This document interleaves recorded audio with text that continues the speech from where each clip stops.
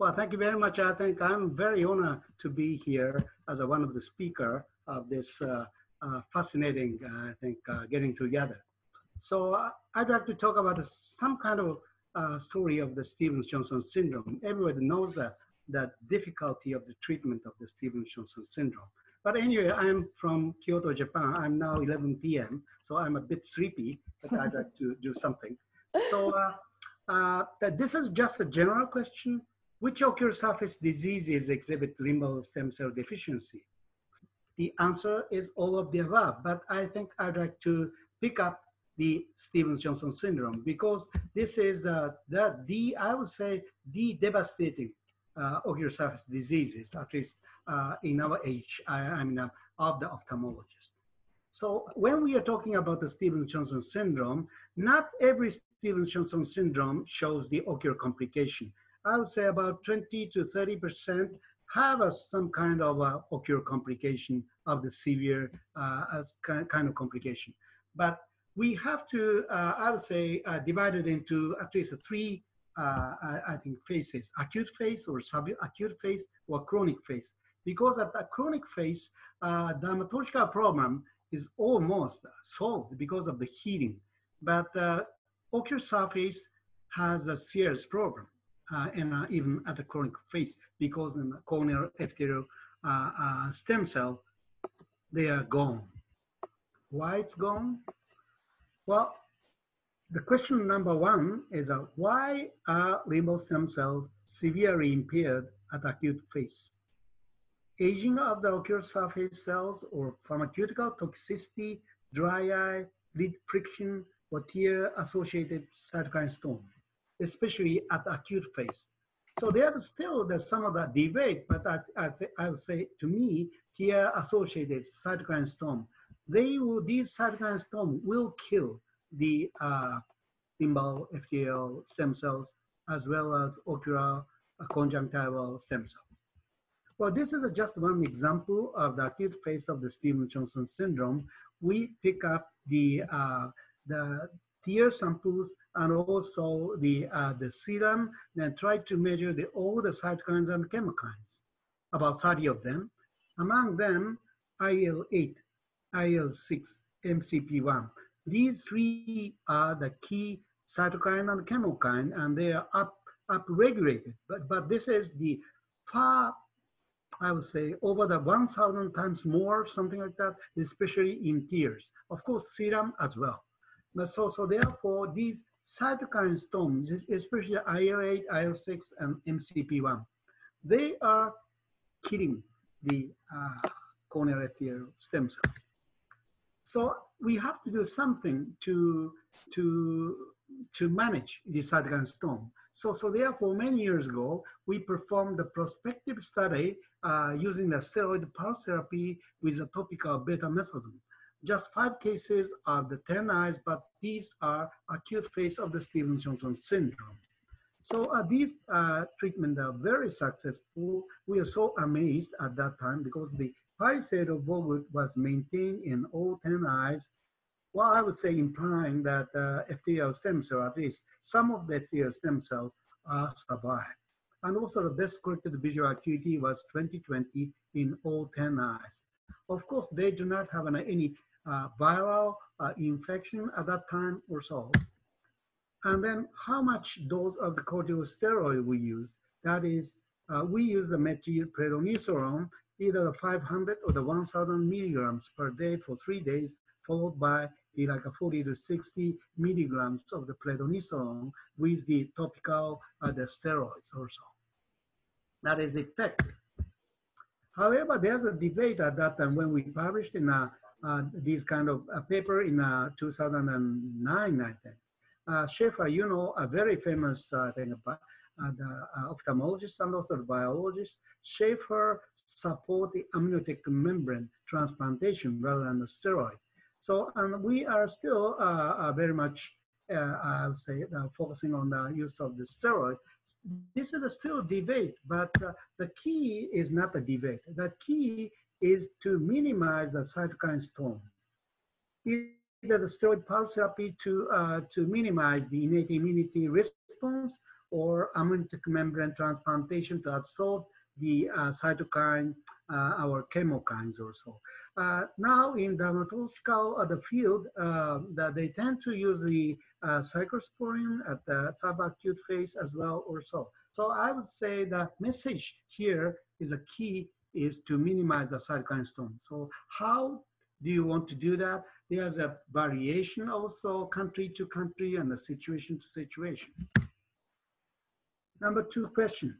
This is what surgical procedure have been developed for the subacute and chronic phase of Stevens-Johnson syndrome. There are many of them, I would say, allogenic limbal or allogenic cultivated or autologous limbal or the SLET, or the keratoplasties, autologous cultivated oral mucosal epithelial transplantation, all of them, I would say. So I think I would like to pick up just one COMET procedure, because the Stevens-Johnson syndrome is a bit different from the other type of limbal stem cell deficiency, because we have to manage not only for the biological problem, but also immunological problem and also microbiological problems. So I just want to say the biological problem. Because of that, we really want to stick to the autologous tissues or autologous cells. So therefore, we perform cultivated oral mucosal epithelial transplantation. Because on both of the limbal stem cell are already, I would say almost 100% is dead at the time, acute phase of the Stevens-Johnson syndrome. Take a small buccal mucosa and then making a central suspension, put them onto the amniotic membrane, make the epithelial cell sheet from the oral mucosal epithelial cells, takes about a couple of weeks or so. And then what kind of biological character of these? They are about the intermediate between in vivo corneal and in vivo oral mucosal epithelial cells based upon gene expression profile of these cell characters. So the COMET is not corneal epithelial equivalent. These are mucosal epithelial stem cell transplantation. So my colleagues, they've been working very hard to establish this kind of surgical procedure. So we published the story of the COMET many years ago, and you could see these are the representative data, but there's a 3 major, I would say, advantage. One is a visual improvement. Second is an epithelial healing promotion, and third is a release of the synbrephor. So this is one example, Stevens-Johnson syndrome at the subacute stage phase in both eyes. It's a very in danger for the corneal infection as well, and also the epithelial defect are there, conjunctivalization and synbrephor. So therefore, we try to fix it using the COMET for the conjunctival reconstruction to the right eye and corneal reconstruction to the left eye. So this is the result 3 months after the COMET. You could see the ocular surface very stabilized, but the visual acuity is still not so good. So therefore, we use the Limbal supported hard contact lens on them, and dramatic improvement after the use of the Limbal supported hard contact lens, even for these patients. So the Limbal supported hard contact lens, the idea is quite similar to those of the Boston contact lens or the some of the hard contact lenses I think developed in France or the other countries as well.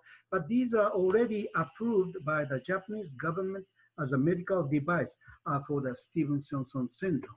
And even without any surgical treatment, still the patient could improve some of the visual acuity. So I think this is a kind of, in summary, 3 months post Stevens-Johnson syndrome, also subacute type of the stage. I think COMET first and Limbal supported hard contact lens, and eventually we could get, once again, this is a champion data, but you could get some of the very good results. Also, very scarred face, but still we could do something for the patient, and at least the patient could walk by him or by herself. So the key in this message for the in this here is an autologous comet can effectively treat ocular cicatrization and improve visual acuity. And then also the Limbal supported contact lens is a useful medical device for the improvement of vision and quality of vision. So this is question 3. What genetic predispositions are involved in Stevens-Johnson syndrome with severe ocular complications? HLA, ABO, gender, mitochondrial DNA, or all of the above? I would say HLA, as you know, HLA is one of the key. So Stevens-Johnson syndrome with ocular complications, these are induced by cold medicine. If we pick up this patient, I would say HLA A0206 is closely associated with the patient with the Korean and also patient with the Japanese, but not Indian or Brazilian Caucasian. However, HLA B4403 is closely linked with the Brazilian Caucasian and also the Indians. That is very interesting. In addition to that, we've been working seriously about trying to see the polymorphism of some of the innate gene type things, and then Toll-like receptor 3, EP3, IKZF1. These are some of the SNPs susceptible, multiple susceptibility gene polymorphisms existed. So network balance is, if that is bad, development of the Stevens-Johnson syndrome occurred. So I think I would like to acknowledge the Professor Chie Sotozono and Dr. Mayumi Ueda. They are working seriously about the Stevens-Johnson syndrome, how to manage also they are working on the genetic analysis as well. So we have the International Consortium for Genome-Wide Study of Stevens-Johnson syndrome, including not only in Japan, South Korea, India, Brazil, Chinese Taipei, UK, Germany, Thailand, and USA. So I hope we'd like to work together. Thank you very much for your kind attention. Dr. Kinoshita, thank you so much for that. It was brilliant. We're going to spend a few moments for questions. So if anyone has questions, feel free to unmute yourself and ask your question to Dr. Kinoshita. Is there? Can I ask Shigeru one question, Virender here? Yeah, Virender. Now, if you see a patient with acute Stevens-Johnson in your practice, what is your current protocol of treatment in acute SJS if you see within 1 week? Well, I think still we are working together with the dermatological department, but we neglect some of the viral susceptible viral infection or the bacterial infection, mycoplasma infection or so by PCR or so. If there's negative, we use the steroid pulse therapy with the topical steroid as well. So intense topical steroid and IV methylprednisolone. Well, I think we use the steroid eye ointment mainly. Okay. Yeah. All right. Thank you. Yeah. Anyone else? So I have a question, Dr. Kinoshita, regarding your work in 2019. You had published on IKZF1 as a marker, as a potential marker for Stevens-Johnson syndrome. Where are we in terms of that? Are we, is there a clinical application currently for that? Where do you see that going in terms of clinical use in the future? Well, I think, of course, in the HLA is the key, very strong association. However, there are several, I think, the gene polymorphism, including, as I mentioned to you, Toll-like receptor 3 and EP3. They are, we know that what function they have. And also I-kappa B zeta, that is also, there's some kind of innate immunity network. Network is somewhat, I think, a bad balance. At that time, they are quite susceptible to these patients, these diseases. So if possible, if we have a kind of a gene array and try to survey all the subject before the use of some of the I think medication or so, we could prevent the onset of the Stevens-Johnson syndrome. Maybe, yeah. That would be great. That would be excellent. And then the other aspect, if you can speak on, is on systemic immunosuppression, Dr. Kinoshita, regarding Stevens-Johnson syndrome. You're talking about the systemic immunosuppression? Yeah, other than IV methylprednisolone, systemic therapy. Yes. I think the now I briefly mentioned to you in the dermatological field, they used to try to not to use the steroid or the immunosuppressives, but now they had a double-blind test using the cyclosporine and also the steroid or something like that. Now they believe the cyclosporine has a beneficial effect, at least to reduce the mortal rate. So I think we really have to examine or investigate the use of the immunosuppressives, including the cyclosporine and also the mycophenolate or something like that. Yeah. Dr. Kinoshita, thank you so much. Are there any questions? Yeah, I had one question, if it's possible. Yes, Dr. Giladi. Basically, I had few cases before monitored. The problem is some of them, they have chronic disease and they tend to be like even cornea melting even long after a year. I had a patient like not far away 2 months ago. She developed like epithelium defect after a year and a half and started to melt her the cornea. Do you put them in systemic modulator or something for these people who had chronic things? Well, at the chronic phase, I didn't mention, I haven't talked about anything about the microbiology, but at least in a Japanese patient and also the Brazilian, we have found very high incidence of the colonization of the MRSA or MRCNS. So I think that MRSA or MRCNS is also, we have to manipulate. The colonization doesn't mean infection. But I think we have to reduce such a MRSA or so. So that's why, for instance, when you perform the keratoplasticity, you really need a vancomycin eye drops or so. I think that is some kind of link with the MRSA colonization. So and then so I think the corneal perforation or some kind of corneal melting and that in these situation, I think I think that is case by case, but you have to be very careful about I think bacterial infection, especially MRSA. Can I make a comment, Ashiana? Yes, please, Dr. Sangwan. For the same question about melting and immunoepithelial breakdown, in chronic SJS, yes, that is a very common problem. And the way to deal with that, not systemic immunosuppression, but look at the lid margin. And if the lid margin is keratinized, we perform very aggressively and very early on lid margin mucous membrane grafting, and also do punctal cautery to enhance the wetting of the ocular surface. These are not for the acute melting, but these are the steps that you can do to prevent that situation. When you have melting or when you have epithelial breakdown, you must very aggressively address those healing.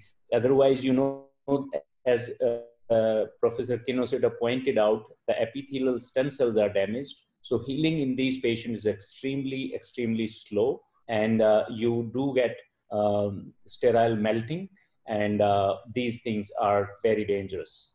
Thank you, Dr. Sangwan. There was a question on the chat. Should we use topical prednisolone 1% in acute phase SJS, and what is the frequency? And then Dr. Srinivasan has perhaps a point also to bring after that. But the first question, topical prednisolone in the acute phase. Dr. Kinoshita? Oh, yes. I think 100%. I think you really should use the prednisolone, whatever, the steroid eye ointment. And I think three or four times a day, I think if possible, I think that is a key, because that is a very severe ocular surface inflammation because of the, as I mentioned to you, cytokine storm occur. Thank you, Dr. Kinoshita. Dr. Srinivasan, do you have a point also? Basically, what I just wanted to repeat what Dr. Sangwan had said, because in the chronic phase, the reason for the epithelial breakdown and the chronic inflammation is a component of dry eye and the lid margin, which acts as a blink-related microtrauma. So we've got fairly good results with addressing this with surgically excising the lid margin and replacing it with the buccal mucous membrane graft. The only thing to be noted is when you do these buccal mucous membrane grafts, unlike the ones that are done by the oculoplasty persons, we need the mucosa to be very thin, because if the mucosa becomes thick, then it actually increases the friction between the lid and the ocular surface. So you need a very thin mucosa to you excise the keratinized tissue and you replace it with a very thin buccal mucous membrane graft, and that goes a long way in improving the symptoms, improving vision, and preventing further deterioration of the ocular surface. Thank you. They are the expert. They are the expert of that. Thank you. Dr. Kinoshita, another question has come on the chat. Do you use AMG in the acute stage of SJS or only topical steroids? What you said? Yes. AG? Do you use amniotic membrane in the acute stage or only topical steroids? Well, I think we, at the acute phase, we use the steroid, I think pulse and then topical steroid, because the country by country, for instance, in the US, most of the patients, they go to the, I think, a burn unit or so at a very acute phase, right? But for us, from the beginning, I think ophthalmology has to manage these patients. So even though we say the acute is the 1 day, the onset, or I would say the 5 or 6, 7 days onset, that is already different. Ashiana, what I suggest or make a sort of a practical recommendation, what we use here in India, in acute SJS, we try and see where the patient is, if it's in the burn unit or ICU. We had in LVP, we started sending our fellows or the faculty to go and do the bedside amniotic membrane transplant after removing the membrane, start intense topical steroid drops 1 hourly, and also if it is safe after ruling out infection to give IV methylprednisolone. And I think the combination of these things changes the course of the disease. Those patients may not develop as severe a sequela as if they are not treated with these things. Dr. Dalvoy, would you like to add anything from the US perspective?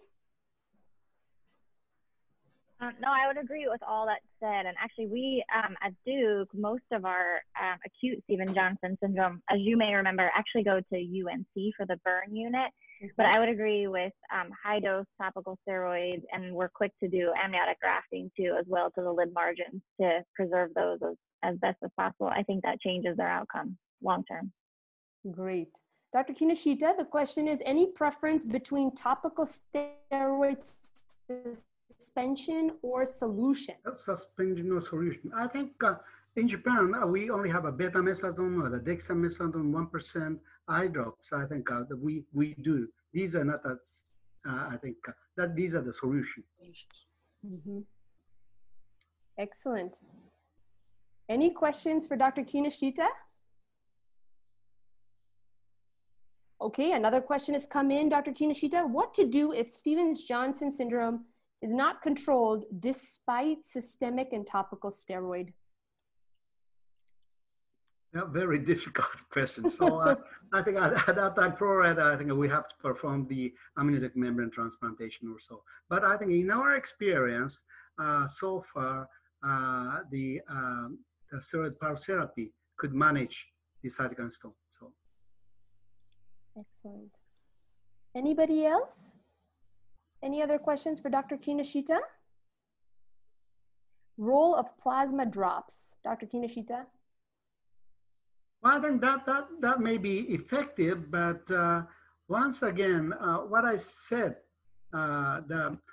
that's a very severe cytokine storm occurred. It's like COVID-19 in a pneumonia. That is a very severe, I think, cytokine storm occurs in the lung. The same is true in ocular surface. So I think the usual management, I think that is not good enough. What an analogy, Dr. Kinoshita. Bringing in COVID-19 into Stevens-Johnson. Only you would do that. That's fantastic. Well, we have one more question for you, and then for other questions, we're going to just send it across to me, and we will, or email it in, and we'll send it to Dr. Kinoshita. The final question: when do we have to stop topical steroids? That's a key. But for us, I think up to subacute phase or so, we tend to use the steroids, and then perform the like a COMET. COMET is a kind of modification of the amniotic membrane transplantation with some of the stem cells. So I think at least 3 or 4 months, and then after the surgery, we still use the steroid. So that means the steroid we used, I think up to 1 year or so, at least a topical. Excellent. Dr. Kinoshita, thank you so much for your time and for making it at such a late hour and really enlightening us. Thank you so much. Good night. Good night to you. I will be there. You will be. Oh, good. Good, That's Dr. so nice of you. Kinoshita. So our next speaker is Dr. Bhaskar Srinivasan from Shankar Nethralaya. A wonderful human being that he is. He is a senior consultant at Shankar Nethralaya and Cornea and Refractive Services, and just a very humble person. Keratoprosthesis on a international basis, my understanding is that, and Bhaskar, correct me if I'm wrong, but I believe that Shankar Nethralaya has been doing more keratoprosthesis as far as a center than anywhere else in the world. And as far as ocular surface, you are one of the 3 head honchos there. So thank you so much for being with us. Dr. Srinivasan is going to be doing smart planning, preoperative optimization, and patient selection as a multiple choice question. So if you do have questions for him, absolutely send it across. At the end of the multiple choice section, we'll do Q&A as well. But we'll start with the first question. Good evening and good morning, everyone. Thank you, Ashana, for inviting us to be a part of this. At SN, we do all kinds of keratoprosthesis, and probably we are 2 of the institutes worldwide where the different kinds of keratoprosthesis, whether it's the MOKP, whether it's the Boston type 1, type 2, or the tibial keratoprosthesis, all are being done under one roof. It would be wrong to say that we are the largest center doing keratoprosthesis, because with MOKP, our numbers can't go or match the Boston type 1 numbers that is done in US, but they are for completely separate subsets of patients. Thank you. So let's start on with the... Okay, so for those, before you start with the first question, for all the participants that are here, this is a very fun, exciting part. Just look on the side chat. A list of names was put in, okay? Dr. Guillermo Rocha, Dr. Mona Bhargava, Dr. Parul Deshpande, Dr. Osama Gilelde, Dr. Reena, Dr. Vrindon. If you can, and if you're here, if you can just chime in on the chat that you are there so we can call on you. We'll start with Dr. Reena as answering the first question. The first question is pretty simple, and Dr. Kinoshita has already answered part of it. So this one, we won't give it to someone. We'll give it to, we'll just answer it then. Yeah, and we'll give Dr. Reena the next question. So basically, all these could be causes for limbal stem cell deficiency. And if you look at the etiology, you can have varied etiology. You could have chemical injury causing a limbal stem cell deficiency. You could have the end stage of ocular cicatricial pemphigoid or a Stevens-Johnson syndrome. The above 3 images depict almost a complete limbal stem cell deficiency. But you can also have a small subset of patients where you have a focal limbal stem cell deficiency, like in this patient who's had multiple surgeries and the limbal area is unhealthy, and you have these waves of altered epithelium creeping into the visual axis, leading to a decrease in vision. So if you look at the etiology, it's a huge list, but what we normally see is you need to be aware of chemical injuries, iatrogenic causes, contact lens induced injury, and in the cicatrizing conditions, you are looking at SJS and ocular cicatricial pemphigoid as the causes. And in a congenital cause of bilateral limbal deficiency, we're looking at aniridia as one of the primary causes. So coming to the second question, I would want the person to grade the severity of chemical injury in this picture. This was a patient who had a bilateral chemical injury, and we are looking at the grading based on Dua's classification, and we are looking at them giving the prognosis of the patient. So A, it's a grade 4 with a guarded to poor prognosis. It's a B, a grade 5 with a guarded to poor prognosis, a grade 4 with a guarded prognosis, or a grade 6 with a guarded to poor prognosis, or a grade 6 with a very poor prognosis. To you, Ashana. Yes, Dr. Reena, would you like to give us your best guess on this one? I will try grade B, grade 5, guarded to poor. Should I take it forward?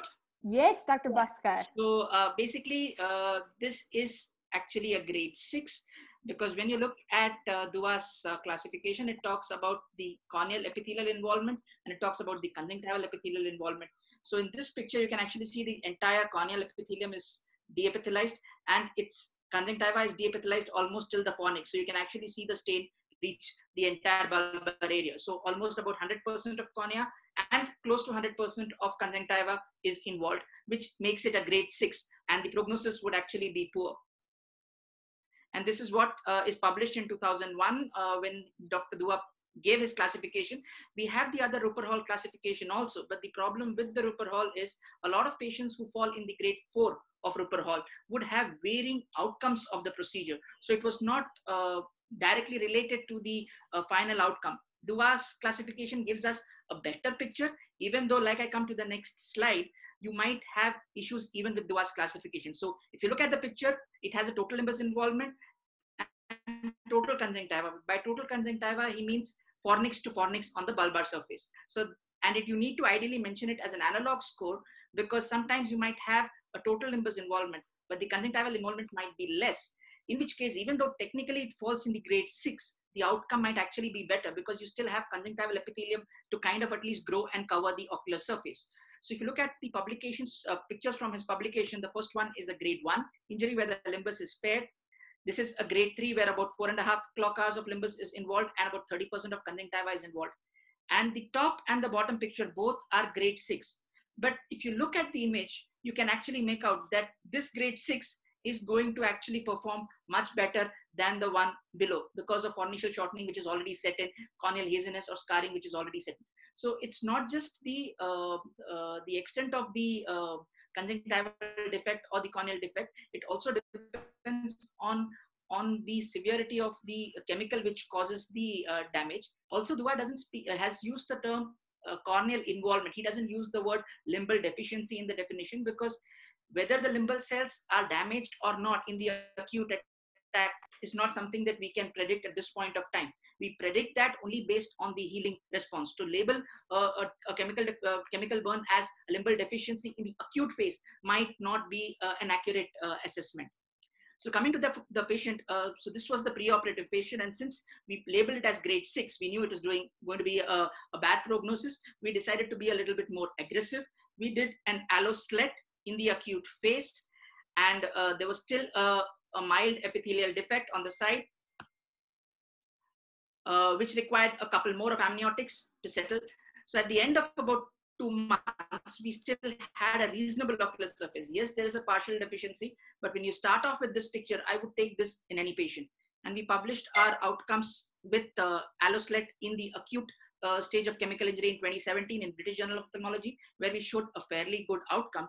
And recently in AJO, we kind of compared our results in similar grade of chemical injuries where we have used alloslet compared to our previous data from 2009 to 2014, when we were not using alloslet and we were only using amniotic membrane as a comparison between both the groups. And definitely the group where we have used the alloslet seems to stabilize faster. They require less number of surgeries. The time to epithelialization is much lesser. The symblepharon is much lesser. And the final visual acuity in this group is much better.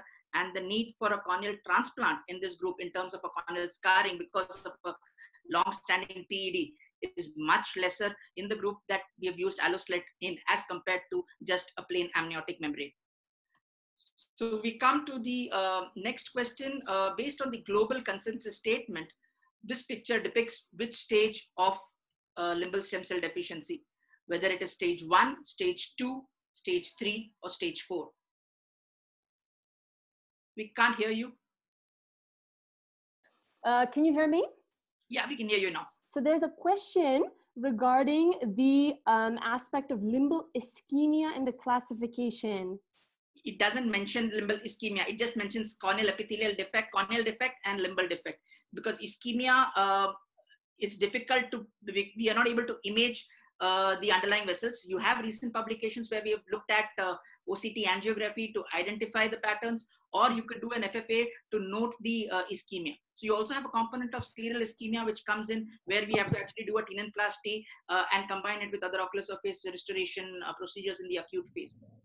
But excellent. Still some of the flaws in Dua's classification, because it doesn't include the IOP, it doesn't include the lids leading to exposure changes, it doesn't mention specifically about scleral ischemia. These would be three parameters that are lacking in the Dua's classification. But till we are able to image the vessels more accurately, until we are able to estimate the limbal stem cell population that is still left without getting damaged after the acute insult, we might still not be in a situation to directly predict the final outcome of these patients. And I think to your point, Dr. Bhaskar, regarding the vessel visualization and quantitative measurement, I think there was a paper in 2020, hot off the press, regarding OCT angiography, yes. And its evaluation on limbal stem cell disease, as well as 3D modeling of the limbal stem cell niche. So perhaps in the future, we would have answers for this, and perhaps a newer classification.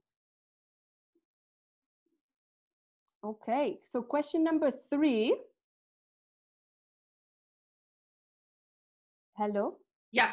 So what is the stage of limbal stem cell deficiency based on the global consensus statement?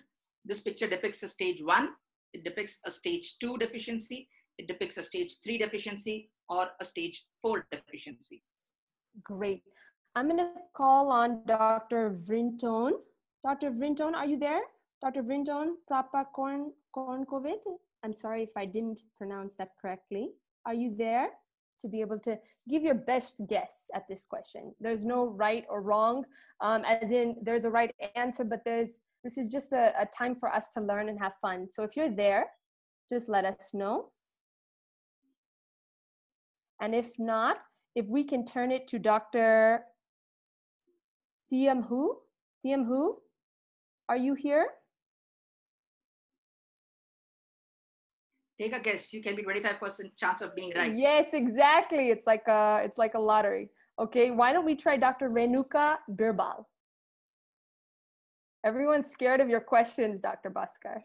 Dr. Renuka, will you give your best guess? And it's right or wrong, doesn't matter. We're all here to learn. Hello, everyone. I'm actually a PhD student, so not yet an ophthalmologist. Great. So it will really be a guess, but I would say maybe stage 2. Perfect. You're meant for ophthalmology. Yes, you're meant for ophthalmology. So the global consensus in 2018 came out regarding how we should be classifying limbal stem cell deficiency, so that when we do studies, the results are more reproducible. And this is the picture taken from the publication where they are documenting the sectoral limbal stem cell deficiency with fluorescein stain in the upper picture, and a total limbal stem cell deficiency in the lower picture. And they have come out with the definition of limbal stem cells, saying that this is basically an ocular surface disease, and it is characterized by a decrease in the corneal epithelial stem cells or the progenitor cells. And there is an inability to maintain the normal homeostasis of the ocular surface epithelium. And this leads to conjunctivalization of the surface and other signs of epithelial dysfunction, such as a persistent or a recurrent epithelial defects, which may or may not be accompanied with neovascularization, ocular surface inflammation, and scarring. So to that extent, it's an all-encompassive definition, which includes most of the factors that we would see in a patient with limbal stem cell deficiency. And if you look at the staging, it grades it into 3 stages, stage 1, 2, and 3. The primary difference being whether the central 5 mm zone of the cornea is involved or not. If the central 5 mm is not involved, whether the limbal involvement is less than 50%, whether it is more than 50%, or it is 100%. And you have the pictorial descriptions regarding the same on the other side. Stage 2 is when the central 5 mm is involved. And again, stage 2A is with less than 50% limbal involvement, and stage B is more than 50% but less than 100% involvement. So if you look at this picture of ours, you have the limbal stem cell deficiency extending into the central area within the 5 mm zone. So it is a stage 2, and it's a stage 2A because it is less than 50% of the limbal barrier which is broken. So for this patient, what was required was just a little bit of debridement, and we combined it with an amniotic membrane, and the surface healed wonderfully. We didn't have to do anything else because it's a very focal deficiency. It got addressed just by a simple measure.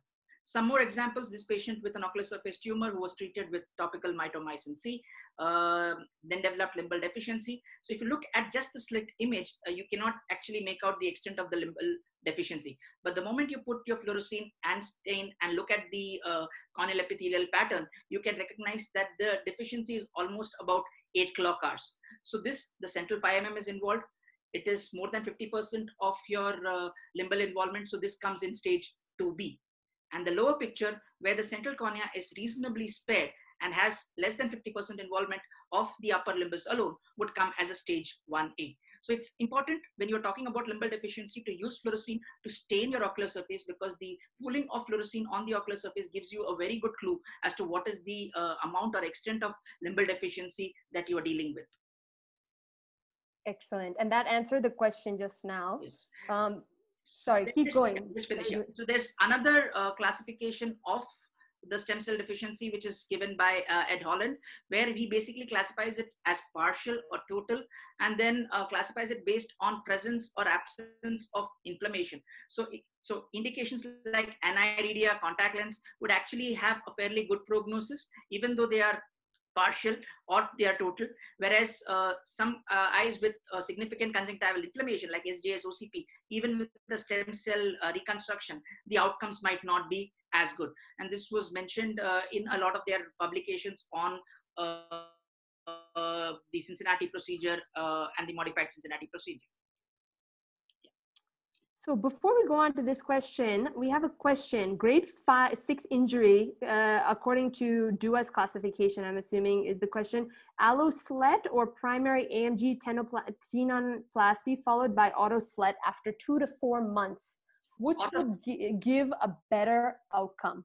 The aim of alloslet in the acute phase is not for vision. The aim of alloslet in the acute phase is to get the epithelium on the ocular surface as soon as possible. In a chemical injury, when you have a total corneal epithelial defect, assuming your limbus has got damaged, then you expect the conjunctival epithelium to migrate and cover the cornea. But if your conjunctiva is also significantly damaged, you don't have cells to migrate and cover the ocular surface. It takes much longer. Even if you put an amniotic doesn't have epithelial cells to cover. It acts as a basement membrane over which your conjunctival epithelium has to grow. So if there is shortage of conjunctival epithelial cells, it's going to take a longer time for the amniotic to succeed by itself. You will require many more attempts at doing an amniotic membrane in the acute phase to epithelize the ocular surface. And if the ocular surface remains deepithelized for a longer period of time, it will result in corneal scarring, corneal thinning, and you might actually end up requiring a corneal transplant in the chronic phase.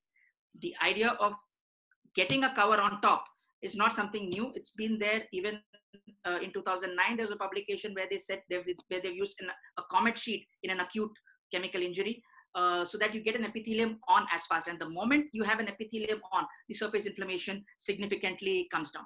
But that would involve a lab. It would involve a lot of other logistics that you would need to be ready with.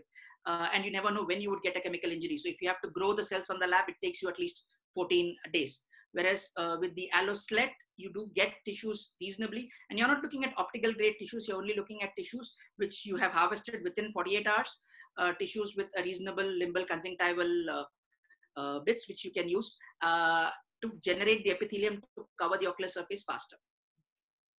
Excellent. And autoslet is advisable only after a period of 6 months. You want the eye to quieten down before you touch the autolimbus cells and transplant it into the other eye. Is it limbal inflammation or limbal ischemia in acute chemical injury? How to differentiate is a question. Limbal, limbal ischemia, unfortunately, has got something which has been labeled in all our books, and it's come right from the Thoft's definition and Rupert Hall's definition. Limbal ischemia, initially when you see it, is very difficult for you to comment because the conjunctiva itself might be chemotic. So you are not sure what is happening. Inflammation, any chemical injury is going to cause inflammation. That's the reason why when Dua published his classification, he did not use either of these two terms. He used corneal involvement and he used conjunctival involvement, because you cannot quantify the ischemic component. The limbal deficiency also is a factor which comes with healing. It's not something that you can predict right at the beginning. Like the case that I showed where it was almost a grade 6, probably the acid did not penetrate in as deep. So there was some amount of surviving limbal cells there which was able to replenish the ocular surface. Whereas the other picture which was shown in Dua's publication, the one which was lower, had a lot more of ocular surface damage that even with multiple surgeries, we might not be able to re-epithelize the surface successfully for us to plan for any kind of stem cell treatments subsequently. Mm-hmm. Another question, can Dr. Srinivasan show how to make out limbal stem cell deficiency on fluorescein staining? We can go back to the slide. So this whirling pattern of if you stain a normal cornea, you will get this. This is a normal corneal phenotype. This is a conjunctival phenotype because the conjunctival epithelium is different as compared to the corneal epithelium. You have the fluorescein pool between the conjunctival folds, and that is why you get this whirl pattern. And this is important for you to quantify the deficiency. If you look at this, you see a vascularization here, but you cannot actually estimate the amount of limbal deficiency till you put your fluorescein in. So when you do any stain, look at how the cornea, normal corneal fluorescein stain looks like, and then you look at this pattern. This will tell you the extent of limbal deficiency. Bhaskar, can I just comment on what you just said? Sure, sir. So see what your picture or slit lamp photo where it shows a sort of a focal area of limbal stem cell deficiency. In these kind of pictures, you may not be able to make an assessment how much is the extent. So fluorescein staining is helpful in situations where there is a early mild limbal stem cell deficiency. If you are moderate to severe, which is very obvious, you see the conjunctivalization, a pannus going on over the limbus, conjunctiva being dragged onto the cornea.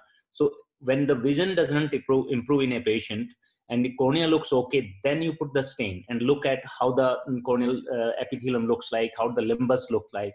That will help you in making that diagnosis. Thank you. Thank you, sir. Thank you. So we proceed with the next question? Or? Yes, we'll do another question.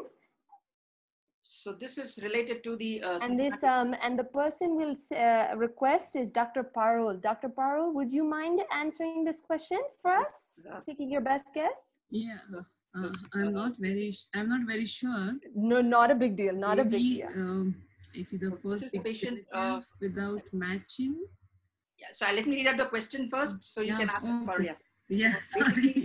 Patient with bilateral limbal stem cell deficiency who requires a live-related conjunctival limbal allograft. And who would the donor be? You could use any living relative as the donor. You could use a first-degree relative, but you don't bother about matching. You use an ABO compatible match alone is sufficient. You do an ABO compatible match along with a PRA, which is 60% with a DSA, which is negative. This is panel reactive antibody, and this is donor specific antigen. And you do ABO compatibility with a PRA of 0 and DSA is negative, or you do an ABO compatible with PRA of 60 with DSA of positive. Take a guess. I'm not sure. Even I had to read the paper. I'm going to go to B without matching. So, so this actually has been very well covered in the paper by Ed Holland, and Arthur is already here as one of the panelists, and he's authored the publication. So the answer is you're looking at an ABO compatible match with a panel reactive antibody, which is as low as possible, and a donor specific antigen, which is negative, because these will improve the matching between the donor and the recipient, which will reduce the risk of your body rejecting the transplanted tissue. And this is published in 2018 when they have looked at the donor screening and selection. And they have also published it with respect to the modified Cincinnati procedure as to how they would select the conjunctival autografts in patients where they are planning this procedure. And in fact, to a large extent, they have shifted from doing a keratolimbal allograft to doing a live related conjunctival limbal allograft, because they are able to better match the donor to the recipient. And like you always compare a limbal allograft to a solid organ transplant. So in solid organ transplants also, there is a better success of matched tissues as compared to unmatched. There are better results with a living tissue as compared to a cadaveric tissue. Similarly, when you compare the live related tissue versus a keratolimbal allograft, in their series, they have showed the live related allografts had lesser rejection, and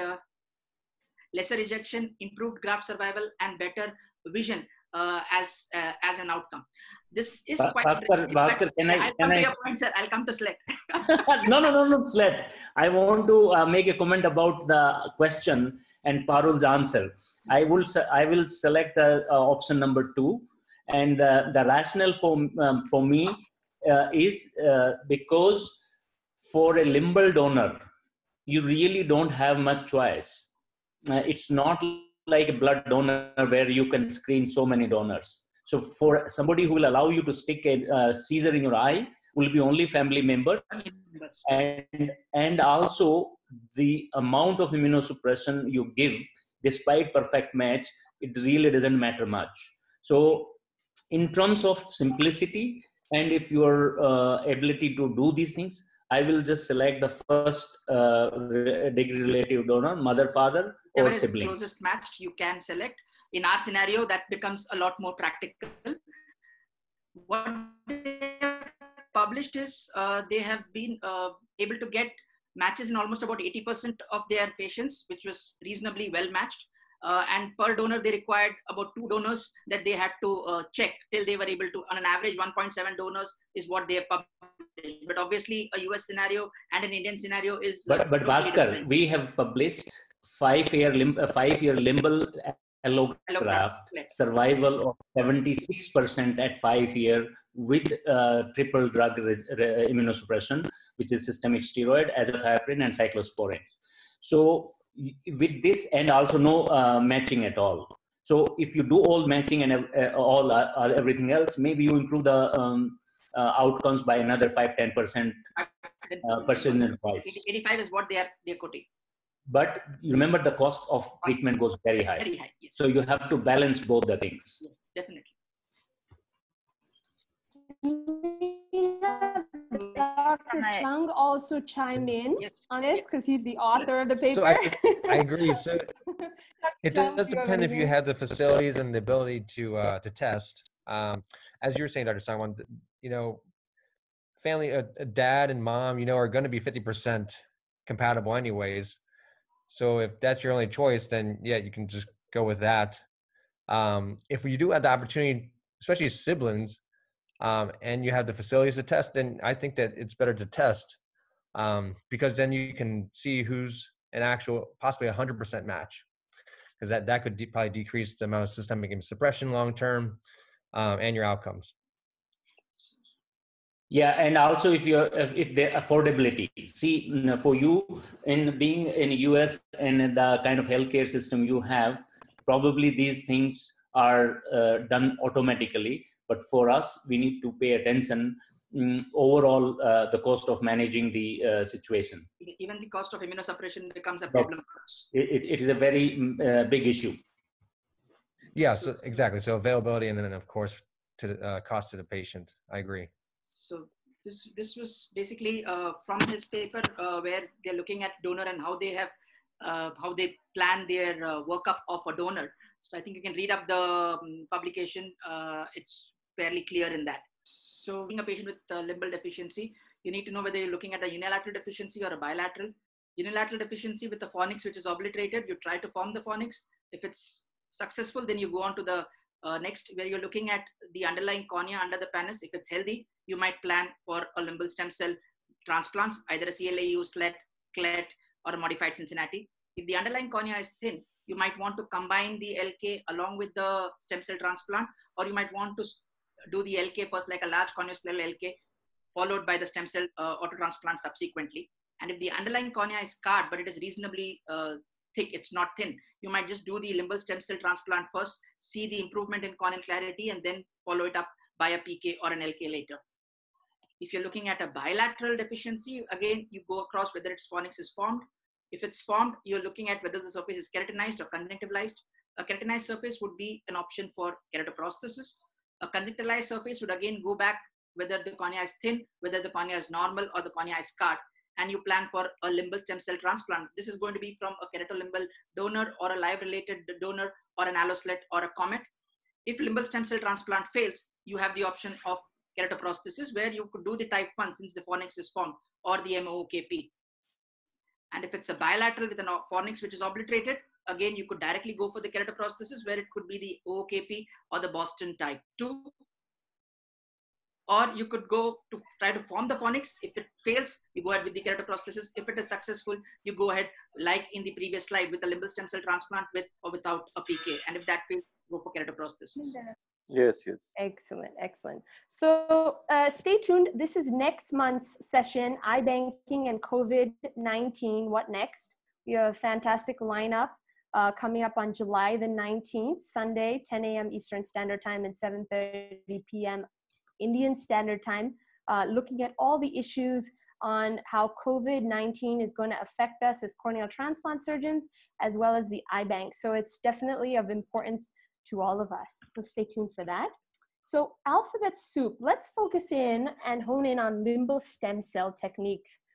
I have no relevant financial disclosures, and it's a perfect segue from what Dr. Srinivasan talked about just now regarding who do we choose for what. So let's talk about partial limbal stem cell deficiency first, okay?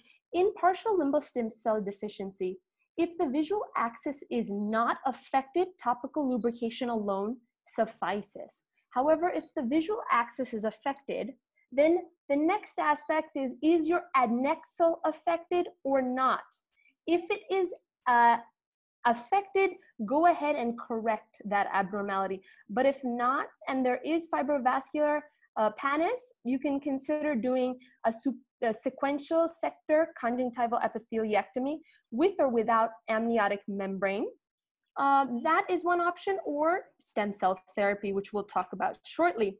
Now, if you don't have fibrovascular pannus and your adnexa is not affected, then you can just proceed with this procedure, okay?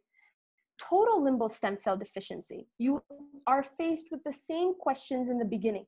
Is your axis affected? No, topical lubrication suffices. If your adnexa is affected, then correction of the abnormality is of utmost importance, because your limbal stem cell transplant would otherwise fail. If it is not affected, your question is unilateral or bilateral. So in unilateral, what are our options for stem cell therapies? If autologous from the self alone, you have conjunctival limbal autograft, SLET, CLET, COMET, and allogenic options from other sources besides the self would be allogenic CLET, taking cultivated stem cells from another source, be it living related or cadaveric, living related conjunctival limbal autograft, either a donor, a parent, a sibling, and we'll go into that later, or cadaveric KL-AL. What about your bilateral? So when you have bilateral limbal stem cell deficiency, the first focus should be your ocular surface. Is it dry? If it's dry, or if there are other issues such as a cost issue, or if there is systemic immunosuppression issues where patients cannot tolerate immunosuppression, keratoprosthesis may be a valid and the ideal procedure of choice. However, if your ocular surface is wet, you have the choice of a K-Pro or stem cell therapies. Now, how is it different? Well, not much, except for the fact that you don't have conjunctival limbal autograft, as mentioned in bold, and SLET and CLET are options. COMET is an option. However, SLET, currently the studies are rare and few, and Dr. Sangwan can guide us in on this as well, in terms of bilateral. But if we are doing bilateral SLET, then immunosuppression is of the utmost importance. Okay, and what about the Cincinnati procedure? So the Cincinnati procedure is severe unilateral or bilateral disease treatment where we combine your living-related conjunctival limbal autograft with a keratolimbal allograft. And unilateral disease modified Cincinnati, combining the conjunctival limbal autograft with keratolimbal allograft. So let's go through it step by step. I'm going to go through the 9 major procedures, okay, starting with the autologous limbal stem cell techniques. The first one being conjunctival limbal autograft, which is surgically harvest of the conjunctiva and limbal tissue from the contralateral eye. You have between 2 to 4 strips that you use from the superior and inferior donor limbus. And there is direct transfer into the recipient eye. So the bonus here is you have one procedure. The limitation, however, is that it's for unilateral limbal stem cell deficiency. There is the risk to the donor eye, okay?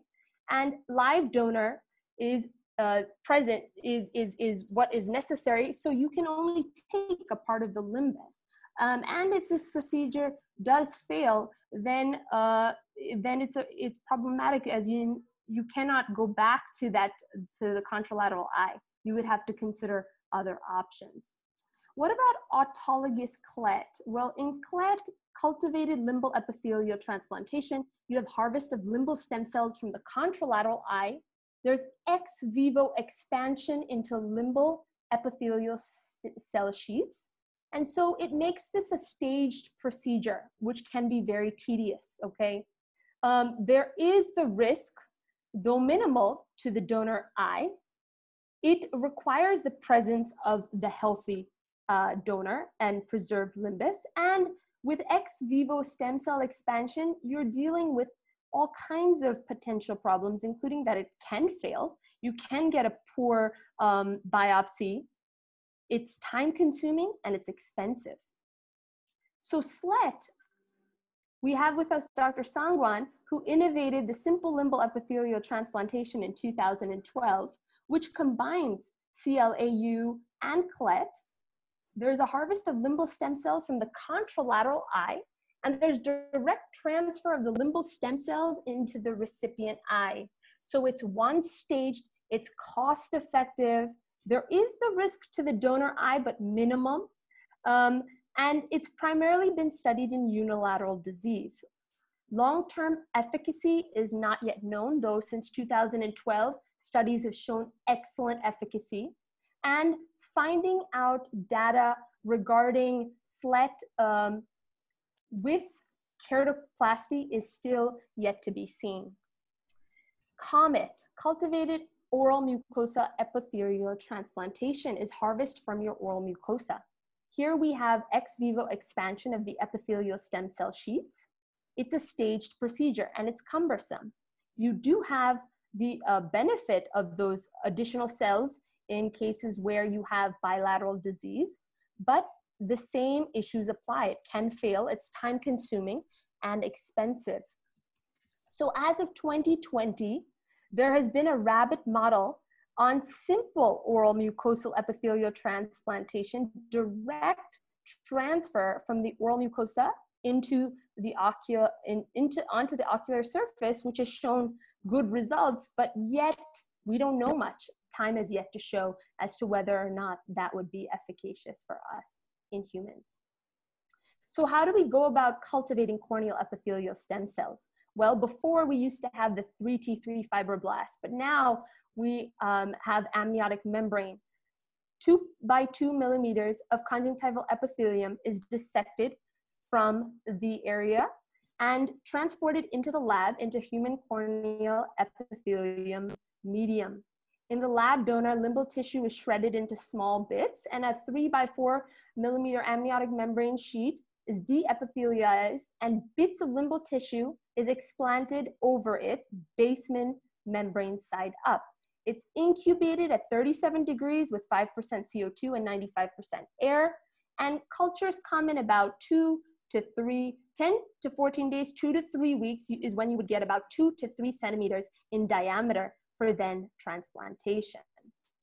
So what about our allogenic limbal stem cell transplant techniques? There's 3 major ones and then the 2 combination ones that we should know about. So with allogenic collet, we have ex vivo expansion of limbal stem cell into the limbal epithelial cell sheet. It's for unilateral or bilateral disease because it's coming from another donor, which is either living or cadaveric. And the benefit here is that it's single procedure. Limitations, of course, with any allogenic procedure, just seal it, is immunosuppression is required, okay? Ex vivo stem cell aspects that are you know, of concern we've mentioned, but very important that is something that is of concern. And if you don't have that available to you, then it may not be the ideal procedure. Living-related conjunctival limbal allograft. Similar to the CLAU technique, technically, surgically. It's for unilateral or bilateral disease, okay? Living-related donor as compared to your KLAL, which is cadaveric. The donor and recipient immunologic matching based on blood type and antigens is of key importance, and Dr. Bhaskar has gone through some of this already with us. The tissue is fresher than KLAL, and similar issues remain with immunosuppression, risk to the donor, live donors, so you can only take part of it. And so if it fails, then another alternative has to be found. With KLAL, you have the option, because it's cadaveric, to use the 360-degree ring consisting of the entire donor eye cell. Those cells, because they're cadaveric, they're not as fresh, and so that can be of consequence to the outcomes in these situations. Tissues tend to not be immunocompatible, and there tends to be a high risk of rejection and failure rate over 5 years. Now, Cincinnati procedure, we've gone through this, but I want to just really hold on, because there are some people who have registered who really want to learn step by step how to do this. So with the Cincinnati procedure, living-related conjunctival limbal allograft plus KLAL, the living donor tissue is a relative. Severe unilateral or bilateral disease, living donor tissue, okay, is for your 6 o'clock and your 12 o'clock meridians, whereas your cadaveric tissue is sutured on to your 3 o'clock and 9 o'clock meridians. The limitations here combine the disadvantages of both. So you have the immunosuppression risk, you have the risk to the patient, the living donor's ocular surface. If it fails, another option has to be found. And KLAL, you have the issues of graft rejection and immunocompatibility. So the modified Cincinnati procedure is excellent as well. CLAU, which is contralateral, plus KLAL. So the living donor tissue is from yourself. It doesn't have the immunocompatibility issues. Severe unilateral disease is its indication. And living donor tissue and cadaveric are sutured in a similar fashion as the Cincinnati procedure. Living tissue at 6 o'clock and 12 o'clock, cadaveric at 3 o'clock and 9 o'clock. With this, you have risk and the procedure cannot be repeated if it fails, okay? You have the risk to the other eye. Immunosuppression is required because you do have KLAL as part of this, okay? So there is the high risk of rejection in this case. So what is hot off the press? Well, up until fresh today, 142 publications show up in PubMed under limbal stem cells, categorized under, I would say, surgical techniques, pathophysiology, stromal stem cells, limbal stem cell deficiency diagnostics, and immunosuppression. So part of the topic of advancements, I really wanted us to go through this, in an overall nutshell. So looking at surgical techniques and outcomes, hot off the press is this article in April, Outcomes of Limbal Stem Cell Transplant, a meta-analysis looking at 40 studies over 2,000 eyes, okay? And what did they find? As far as the improvement of ocular surface, it was the autologous that superseded over the allogenic procedures. Visual improvement rates also were better with your autologous procedures. And they found that ultimately limbal stem cell transplants overall can improve or stabilize the corneal surface with a low rate of severe ocular complications. But that autologous limbal stem cell transplants may have a higher success rate and fewer complications than your allogenic limbal stem cell therapies. Another very interesting one, when we are doing SLET, the question that comes to mind is, where do you exactly take your piece? Where are the most limbal stem cells? And so this paper actually looked at your cornea, the conjunctiva adjacent, your middle, and your cornea aspect. And what they found is that there tends to be a greater predominance of limbal stem cells in your conjunctiva and your middle area as compared to the cornea. So something to keep in mind when it comes to future SLET procedures that we're doing. And the expression of NP63 and the ABC were also tested in your conjunctiva and your middle areas, and they were shown to be present. Those are markers that we already know have been shown to be effective as far as successful limbal stem cell transplantations. And I talked about SOMET, okay? And this is a diagram of how it looks like. In the top left, you will see the SOMET eye, and the top right, your control eye. And you can see how the fluorescein staining is after 1 week, far better in your SOMET, and then completely, the epithelium has completely epithelialized over in 2 weeks' time in your SOMET eye. So time will tell how this will work for humans. Key articles as far as surgical techniques in 2019 to 2020, allo-SLET. Allo-SLET has been found to be better than amniotic membrane for early phase of chemical injury grade 4 and above. There was an article on PKP following CLAU, and what they found was waiting for at least 1 year post-claw transplantation to perform PK will increase corneal clarity. However, the other aspect that they brought up is that even if the eyelids were reconstructed properly, it still continues to remain a major risk factor for epithelial disorders to occur in both the early and late postoperative periods. Now, comparing CLAL versus KLAL, this was already mentioned regarding cases of bilateral total limbal stem cell deficiency, that living-related CLAL demonstrates lower rejection rates, improved graft survival compared with KLAL. An allogenic CLET, okay, there was a series of 10 cases regarding bilateral total limbal stem cell deficiency, okay, and what they found was that it can be considered for burns and congenital etiologies such as aniridia, but because of the high failure rate, a lot of it is contributed to immunologic diseases, idiopathic uveitis, etc. There was an interesting case report on plasma-rich, platelet-rich plasma and its integration in with allogenic limbal epithelial transplant, and how could that potentially be of use for patients with Stevens-Johnson syndrome in the future. Allogenic CLET versus cultivated autologous oral mucosal epithelial sheets, that was actually, that was done by Dr. Chung, if I'm not mistaken, and it was a comparison between studies, but it was found to be very difficult due to the lack of a universal and objective grading tool. The definition of clinical improvement was problematic, but what they could propose and conclude is that autologous COMET, there was no risk of immune activation and no immunosuppression, of course, but increased risk of persistent epithelial failure compared with allogenic clot.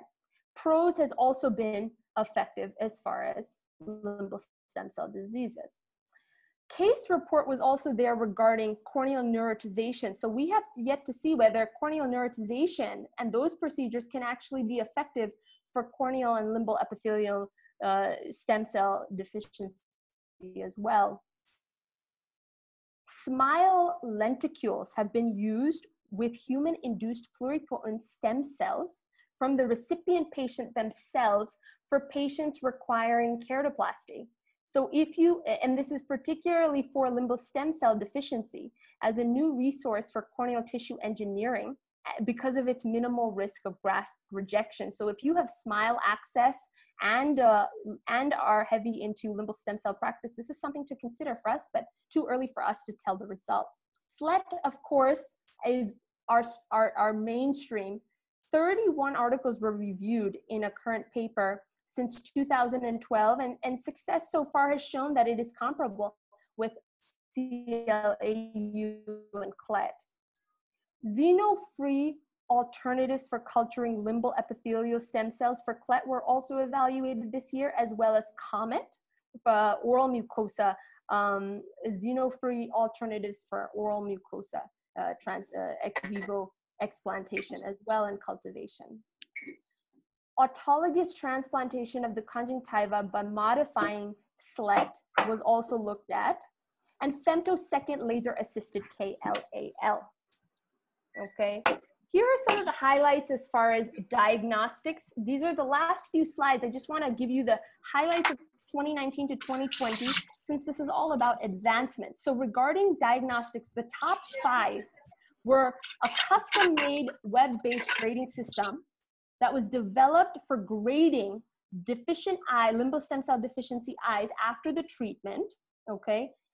Use of OCT angiography to provide novel quantitative and non-invasive ways to assess limbal stem cell deficiencies, perhaps 3D modeling, as we mentioned earlier, ASOCT to look at certain markers, particularly 3-point measurement of central corneal epithelial thickness was noted to be a reliable diagnostic marker, and keratograph 5M non-invasive tear breakup time. As far as pathophysiology, anti-VEGF was tried, and the results were not great. So it actually led to delays in wound closure. So that's something that we may have to consider holding off if one was considering doing concurrently with limbal stem cell transplantation. Holocrine generated cells, label enriching cells were found to be present in the limbus. Human adipose mesenchymal stem cells may have a possible viable option, maybe a viable option for us for epithelial stem cell transplantation in the future. Ocular surface in Stevens-Johnson syndrome, there's an increased proportion of pathogenic species. Pseudomonas staph, strep, Acinetobacter was shown in Stevens-Johnson as compared to the normal. Tryptase phenotype, keratin 12 mRNA expression, and specific features regarding glaucoma surgery and the differences that you have in limbal stem cell deficiency with glaucoma surgery, namely that you don't have your corneal neovascularization and pannus. The site of glaucoma surgery was strongly correlated with the location of limbal stem cell deficiency. There was increased severity of limbal stem cell deficiency in eyes with 2 or more glaucoma surgeries as compared to 1. Topical glaucoma medications are correlated with limbal stem cell deficiency severity, but not anti-metabolites. There was no found result there. What about this we've gone through: OCT, 3D modeling, the vascularization case integrity web-based tool, ASOCT, and keratograph. And immunosuppression, there was a large paper that compared immunosuppression for allogenic limbal epithelial grafting and limbal epithelial cell transplantation. Oral cyclosporin A at different doses was the most common immunosuppression agent. However, different studies did show that oral mycophenolate and tacrolimus also reported good results. And we're going to go into much more detail with Dr. Chung's topic on this. Cyclosporin in Stevens-Johnson syndrome, interestingly, as an initial therapy, was found to be no difference compared to no treatment alone. So that's something to keep note of. And as far as adjunctive therapies, epidermal growth factor ointment could reduce corneal persistent epithelial defects in limbal stem cell deficiency, as can autologous serum tears in medically reversing specific types of limbal stem cell deficiency. So with that, I want to thank everyone, thank all the great faculty for being here with us. And my mentors, Sadhu Vaswani and Dada Vaswani, who are my inspirations. This next phase, we're going to answer questions and I will answer it individually, but I want to take the next 15 minutes or so to do something very unique. You know, no matter how many papers we write and review in this world of research, in the world of ophthalmology, no matter how much we dig, the question is, what are we digging for? Do we ever spend time digging into ourselves? And I think that in this time of COVID, where peace and love is very important and sharing that is very important with the world, I would urge you that in these next 15 minutes of relaxation, it's going to be an audio meditation. Take the time to just start digging into yourself and sending out your positive vibrations to all. Meditation is the key to living a more rewarding, fulfilling, peaceful life. It helps you discover who you really are and what your true potential is. It enhances your ability to face life and its challenges. Meditation is not strenuous or difficult. It is simple and life-changing. The positive energy and healing vibrations of group meditations are tremendous. The force of group meditations has a great impact on every member of the group.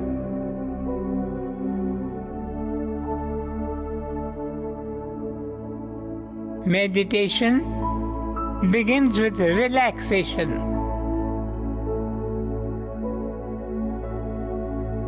Most of our time we are tense without realizing it.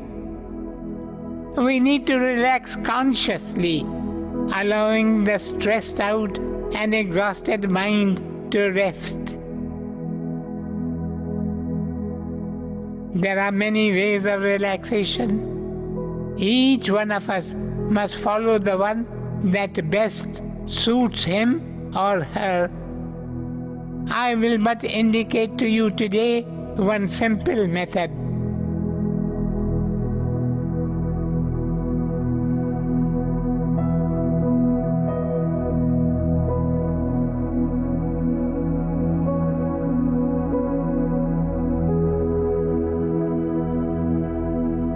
Sit in a comfortable posture with the back straight.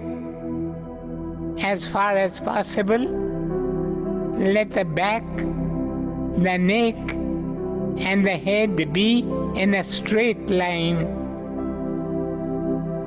Close your eyes and take a deep breath and exhale. Do this a few times.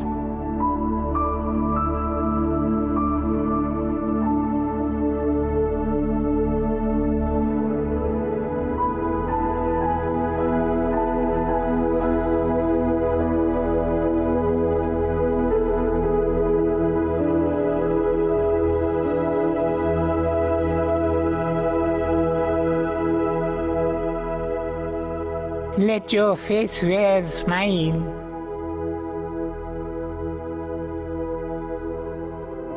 Now sit still and breathe normally.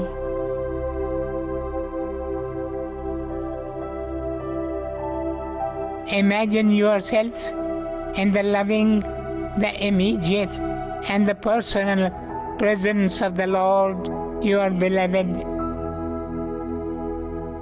You are sitting at His lotus feet, your arms around His ankles, your head resting on His feet. Say to yourself, here is true rest. Here is true relaxation.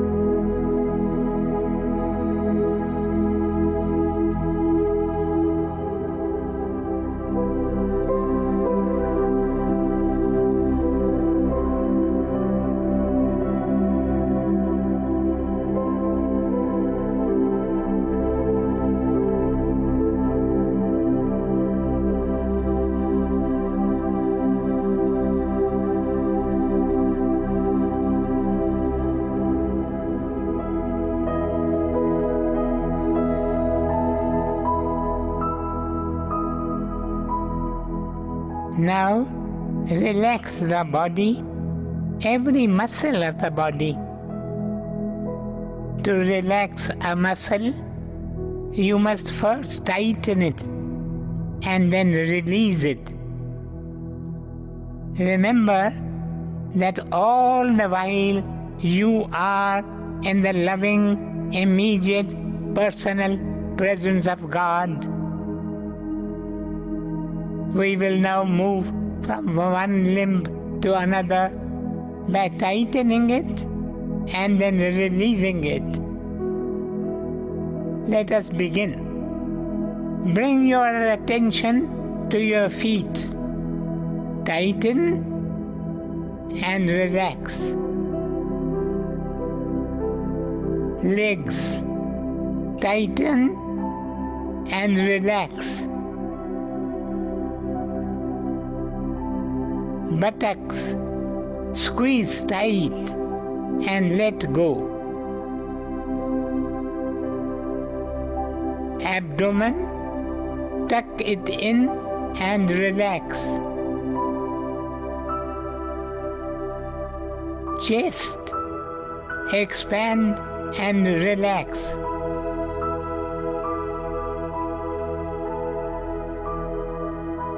Shoulders, lift them upwards and drop them down.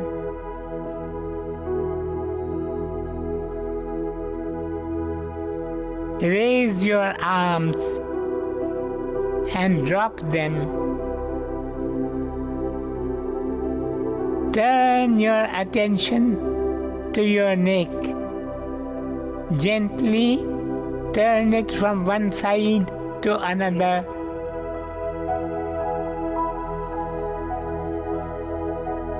Arms stretch tight and relax. Hands tighten into fists and relax. Relax. Relax. Relax. Let go. Let go. And let God. Now tighten your whole body and relax. Repeat this 3 times.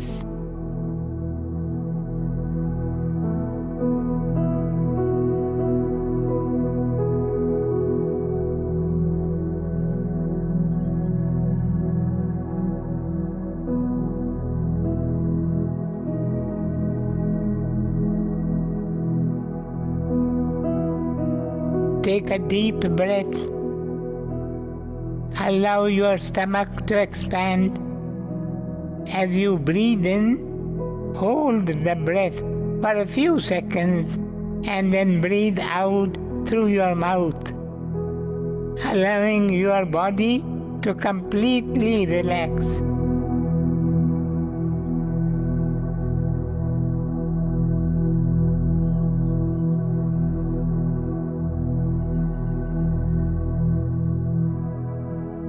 Now rub the palms of your hands together and gently, very gently, place them on your eyes and open them. Continue to smile.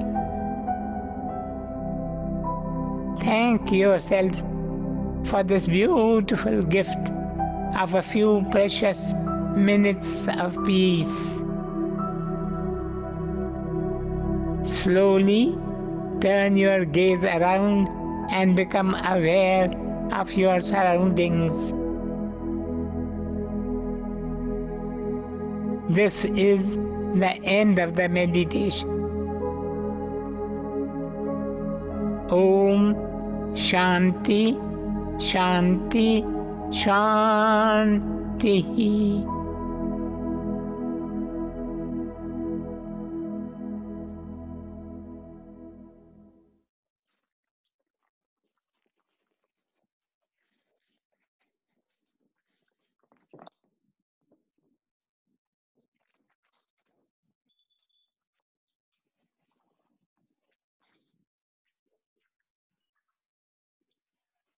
I don't think I have words. I think I feel like being in silence for a lot longer.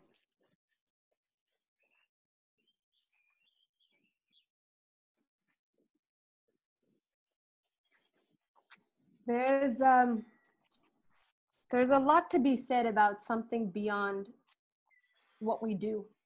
What we do is very important, and it cherishes eyes, and it saves people's eyes and makes a huge difference. But to do what you all do every day, take something with yourself. Take that energy, that light, that love into your practices. May I take that. May you bless me to take that with me, so that we may be better human beings, better doctors. I'd like to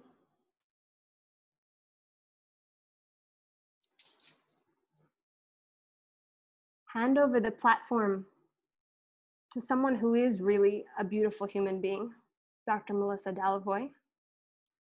She was my fellowship director at Duke for Cornea and Refractive Surgery Fellowship. The way that she handles human beings and the way that she takes care of the disabled is extremely touching. And I don't think she herself knows the special touch that she has in the lives of so many patients. She's a fantastic surgeon and a good friend. And I can read off her CV, but I think that for someone like that to be here with us, I'm super honored. Dr. Dalavoy, I hand it over to you for E=mc² complex limbal stem cell surgery. Well, thank you for that introduction. It was so sweet. I'm not sure my voice is the one that you want to break. that beautiful silence. And I know we're running behind, so I'll try to speed things up and not be redundant. But let me share my screen, and I'll basically go through some cases to put what we've learned together here. If I can get it to move. So I'm just going to go through each procedure that we have, similar to what Ashiana just went through, starting with the conjunctival limbal autograft. So I won't repeat all of this, but in basic, you're using the patient's unaffected eye to transplant limbal stem cells to the affected eye. And the biggest benefit that I see here is, of course, no need for immunosuppressives and less risk of rejection. And so here, similar to her schematic, this is borrowed from Ed Holland, taking healthy cells from the healthy eye, 360 peritomy, a superficial keratectomy, and then transplanting those cells. So here's the first case. This is an alkaline burn on his right eye. His vision was 2400 and an unaffected left eye. So here he is pre-op. This is post-op, month 1, not looking particularly fantastic, but it does improve over time. He reached 2200 and pinholed to 2080, and then saw about 2040 with a scleral lens fitting, so he did quite well. This is another case of a firecracker injury, and this was early on in my career, and I learned a lot from this case. It kind of puts a few things together. And so here's a close-up look. This was a severe chemical/thermal burn with some sublepharon here, and basically 360 neovascularization. So she was hand motion here, really worried about her cosmesis, just generally unhappy. And so I did an allograft. This is 3 weeks out. She was still count fingers, but what I love about this photo is you can see my sutures here of the graft and how it's beginning to clear. Previously, we had done some lid reconstruction, basically releasing some of this symblepharon and getting rid of some of this conjunctiva, and then went in and did the limbal stem cell transplant. But you can see centrally here, she still has those dense neovascularization. And what I learned here is, in a case this severe, doing just the 6 and 12 o'clock positions with an autograft is probably not going to be enough. So let's see, let's fast forward. And she looks cosmetically a lot better. She was able to see 2200 and pinholds to 2050 at her best, but we still struggle with some of these vessels coming through, and we've done repeated amniotic membrane and some contact lenses to try to help with that. This is her left eye where we took the graft, and it was unaffected, and you'd be hard pressed to tell that we did anything there. But what I learned here is that you really need to address 360 in these really bad limbal stem cell cases. And I've actually offered her to have some more grafting done, but she's declined. She's happy where she is. This was an iatrogenic case of conjunctival melanoma. So she was 20/20, but this was diagnosed as melanoma and had some trouble with her mitomycin topical therapy, and injured her limbal stem cells. Her epithelium was quite rough, and she decreased vision to 2200 and eventually hand motion. We can see here the irregularity. So this is pretty quickly after her autologous limbal stem cell transplant. She got to 2060, and by month 6, her epithelium had improved such that she was 20/20 without correction, so she was quite happy. Let's look closer up picture.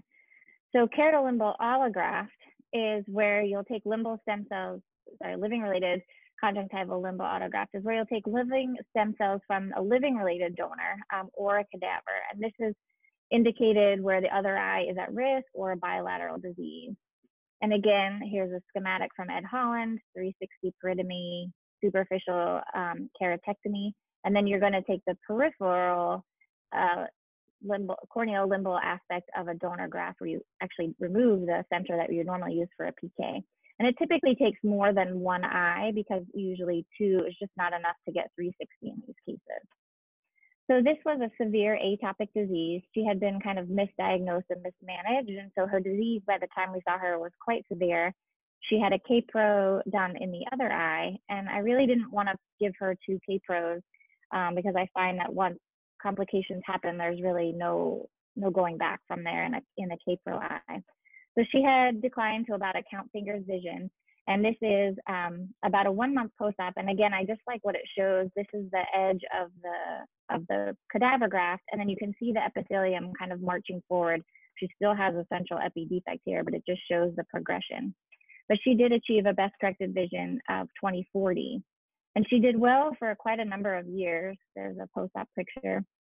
But when she moved away, she came off of her immunosuppressives and actually had some acute rejection. So we tried treating with oral steroids, topical steroids, but decided it was non-recoverable. And this is a short video of her repeat graft, just to show you how kind of tough and messy some of these cases can be. So here I'm just getting underneath the previous graft. This isn't your typical cataract surgery here. And they were quite easy to dissect once you got up and under, and a little release of some scar tissue, and I was able to easily remove all of the graft.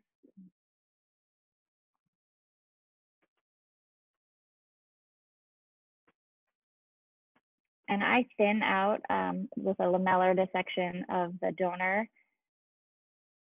tissue, just so it's not such a big step off. You don't need the deeper aspect of the graft. And again, you're going to line up the limbal area with the limbal area of the patient from the graft to the recipient. I secure these down with Conceal glue and then sutures anchoring on the corneal side just to be safe.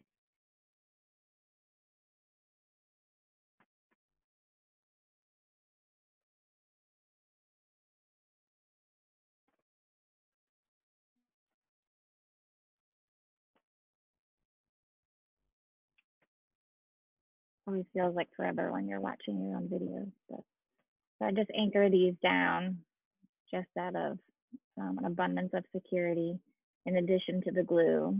And then I'm going to complete this in a 360-degree fashion, covering the whole area.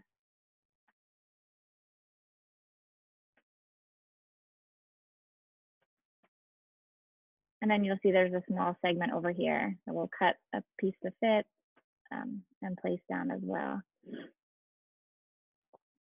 And then I use to seal to bring the conjunctiva up around the back side of each graft. And typically I'll cover the entire surface with amniotic membrane at the end of the case.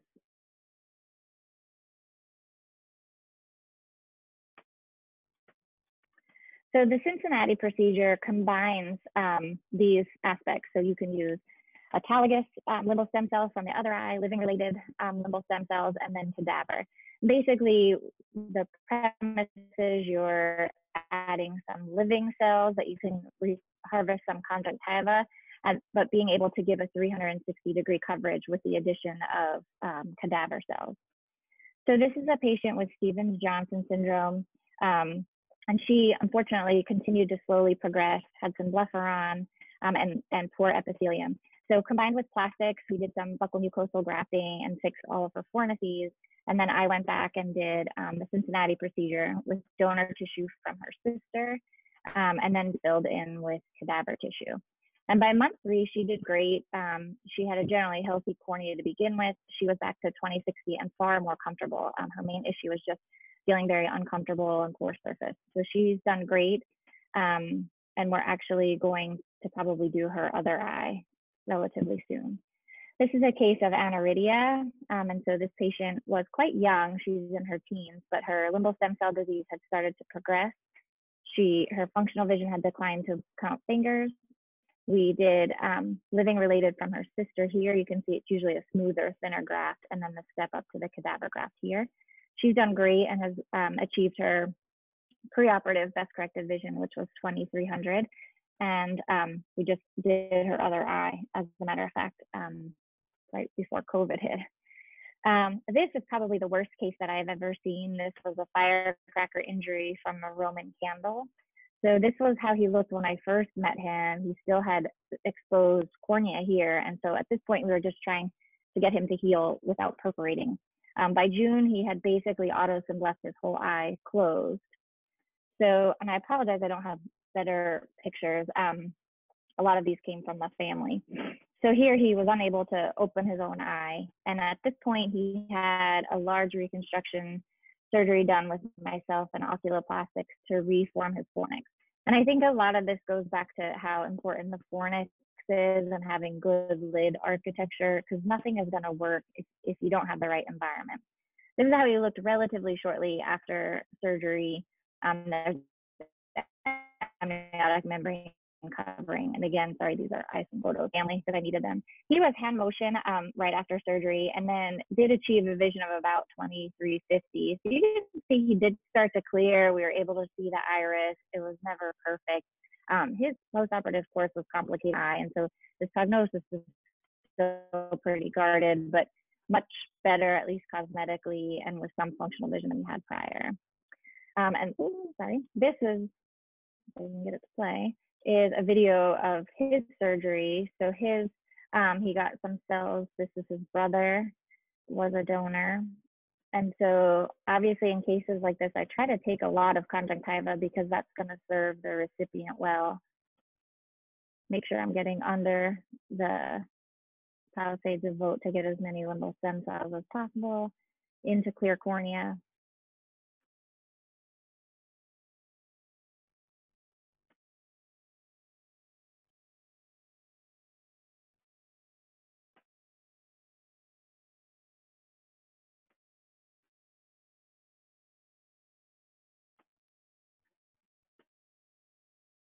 And then we transfer this. I label it the positioning. And then you can see here that a lot has improved as far as his lid architecture, but still very dry, a lot of scarring. So we did our best to kind of loosen up the conjunctiva.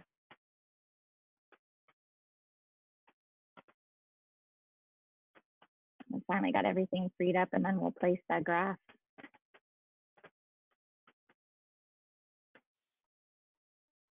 And I think one thing to note when you're undertaking these type of surgeries is when I pass my sutures, the cornea is very thin, thinner than you expect. So just be careful. It doesn't need to be full thickness. You just need to secure it there in case anything moves or wiggles. That quick flash was me doing the lamellar of the cadaver grafts to try to thin them out, anchoring them in position here, and then covering with amniotic membrane.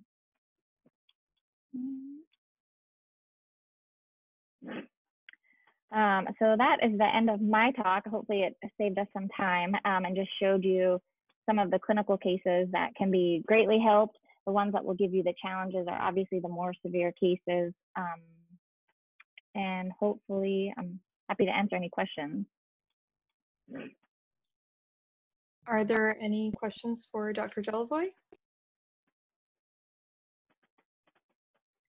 All right, it looks like we do have a question from Dr. Parul Deshpande. She said, why not combine oral mucosa MMG to reconstruct the surface?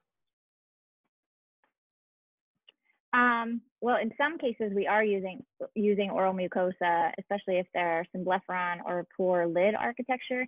And usually I try to stage that to get the lid fornices and the area repaired first, and then go back and do a limbal stem cell transplant. Up next, we have Dr. Albert Chung.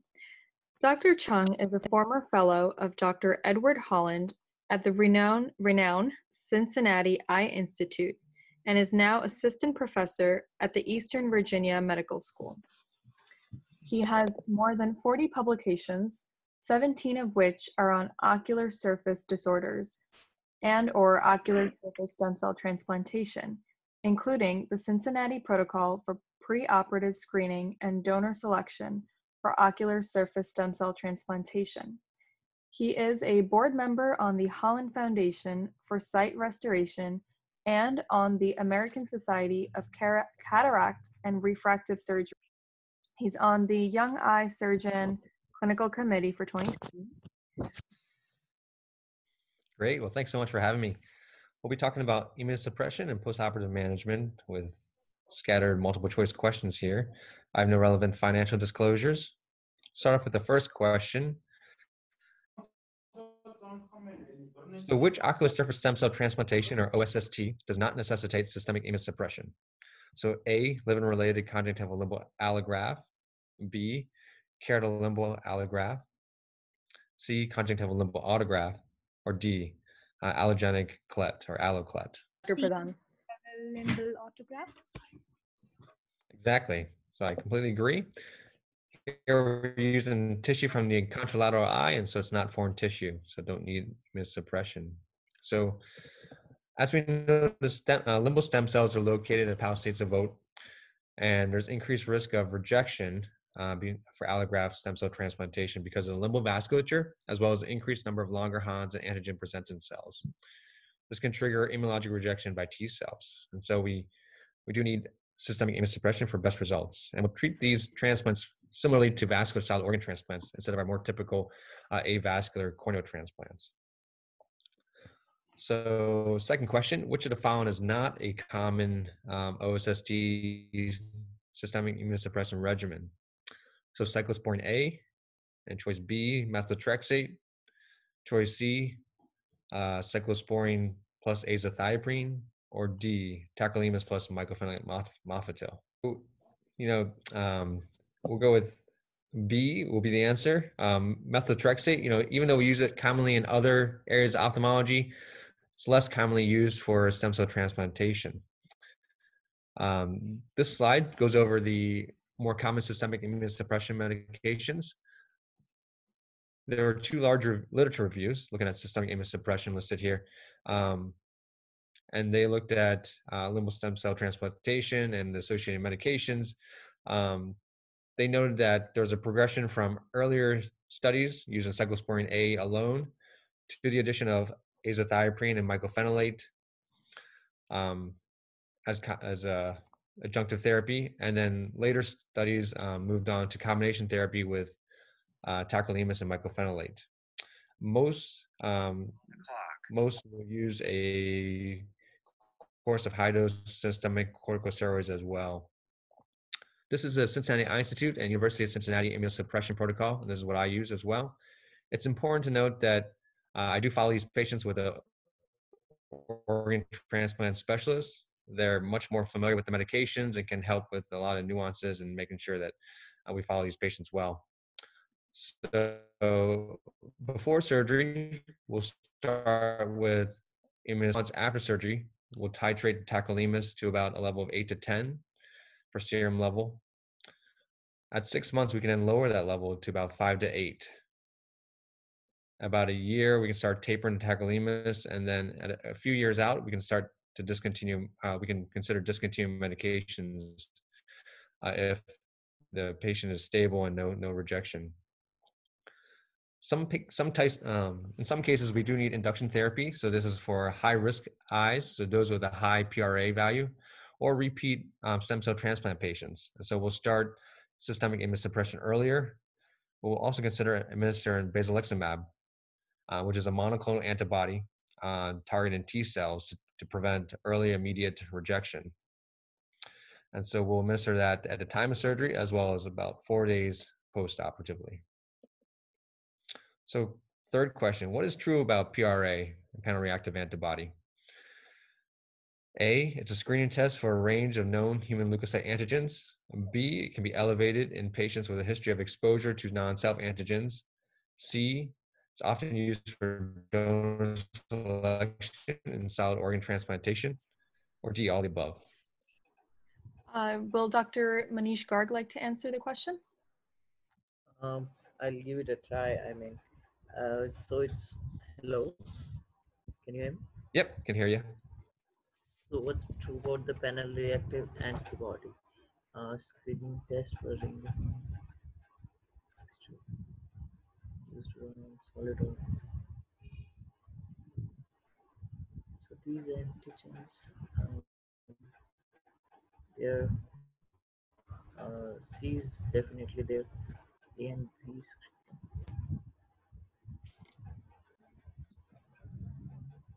antibody with HLA, I doubt it.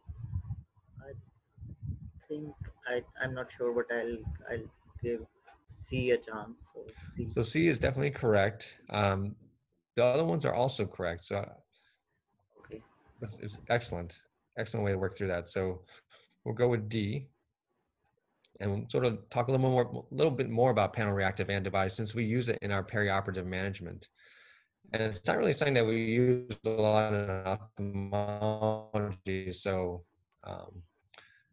as we said, it's a screening test. You get a value of 0 to 100 and it gives you the percentage of the community that the recipient would likely react to based on preformed antibodies. We talked about it can be elevated based on a history of non-self antigens. So events such as a blood transfusion, pregnancy, or organ transplantation can elevate it. The reason why it's important is because in the kidney literature, worse outcomes are associated with high PRA. We were going to present this at the World Cornea Congress, but this is data looking at ocular surface stability based on pre-transplant PRA. And so we divided our patients based on PRA, so less than 80% and greater or equal to 80%. And then looked at ocular surface failure and then as well as allograft rejection. And found that our high PRA group had a significantly higher rate of failure compared to low PRA group. Interestingly, rejection was not significantly different between the groups. This goes to one of the other questions earlier, like why would you check these? And because of the prognostic ability as well as the way we manage them, that can be a very important thing. So we'll treat them more aggressively and be more vigilant in treating them. Post-operatively, you also want to monitor certain labs. And so these are a list of the labs that we checked about every 3 months, and it includes the tacrolimus level. We also monitor blood pressure, cancer screening, and for other adverse events. We use certain antimicrobials prophylactically, and so Valgang cyclovir is used for CMV prophylaxis. Bactrim is used for PCP pneumonia prophylaxis. It's important for the ophthalmologist to understand that our stem cell patients are often healthier than your typical solid organ transplant patient. Also, we run our immunosuppression at lower rates than the solid organ transplants do. So our patients will typically tolerate the systemic immunosuppression better than other solid organ transplant patients. This is a large study that looked at the adverse events in patients undergoing OSST, and there was a mean duration of immunosuppression of about 3.5 years. Severe adverse events were minimal. There were no deaths, no secondary tumors, no neurologic events, and there were only 2 patients that developed cardiovascular events. There was about 15% that developed minor adverse events that were often well treated with medications or by just titrating the systemic immunosuppression. Immunosenescence is where the immune system becomes less reactive with age and thus less prone to acute allograft rejection. And so this is data looking at our allograft patients that were 70 years and older. As you can see, we treat them with minimal systemic immunosuppression or no systemic immunosuppression. And still 54% overall were able to maintain a stable ocular surface at last follow-up. And the majority of eyes attained improvement in their visual acuity. And so in this group, we can decrease systemic immunosuppression, but also try and improve their quality of life and their side effects from medications like we talked about. As we follow these patients postoperatively, we do want to look for complications such as rejection, glaucoma, infectious keratitis. So for our next question, what are distinguishing features between severe and low-grade ocular surface transplantation rejection? So A, severity of pain and limbal injection. B, edema and neovascularization of the OSST segments. C, epithelial rejection line.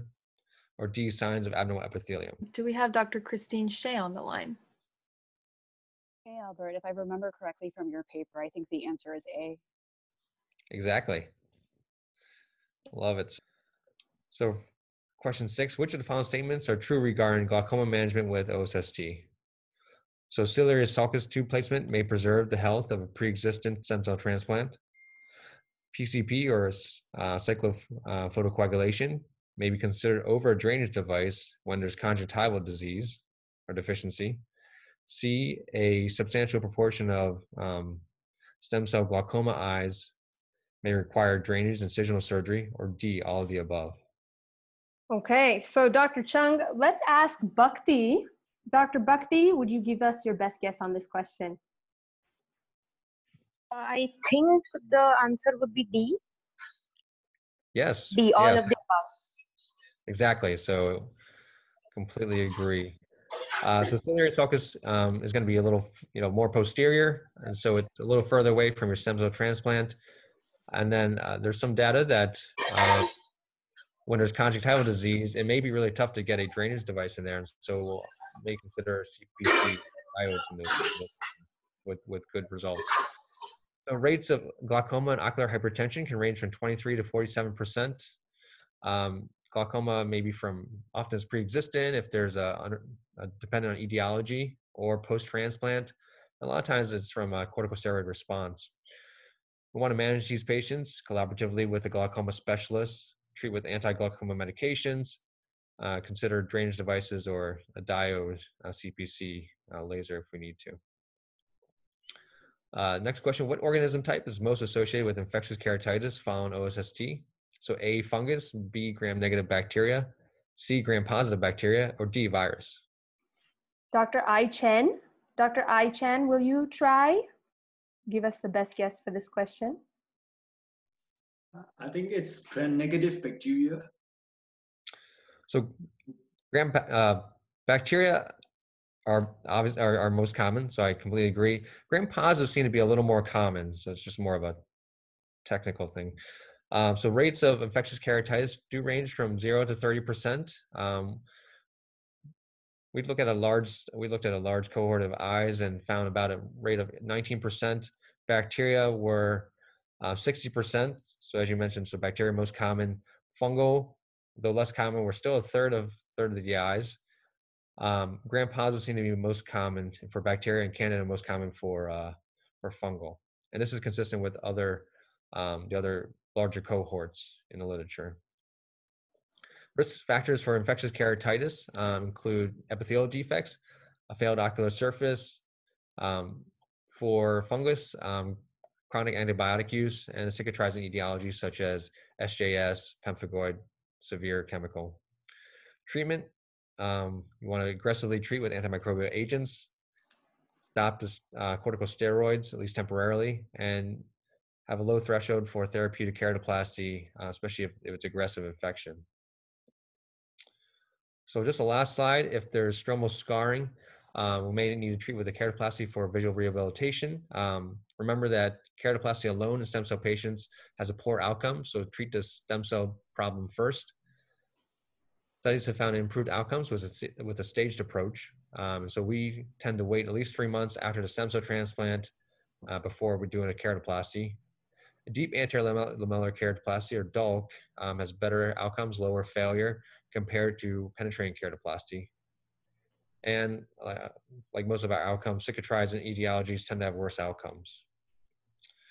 So in conclusion, systemic immunosuppression is safe with proper monitoring and can help achieve long-term stability of the ocular surface.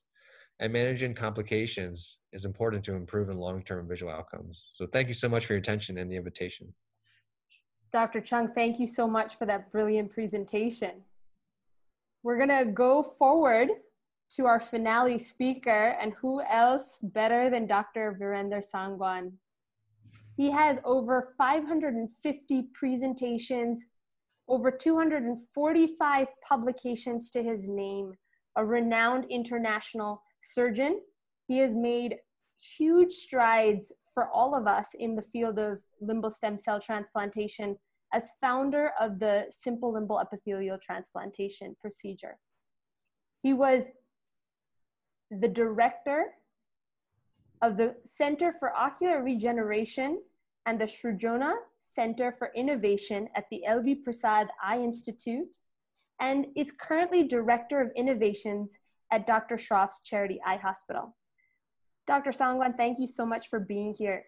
And we're gonna end this beautiful session with the road ahead.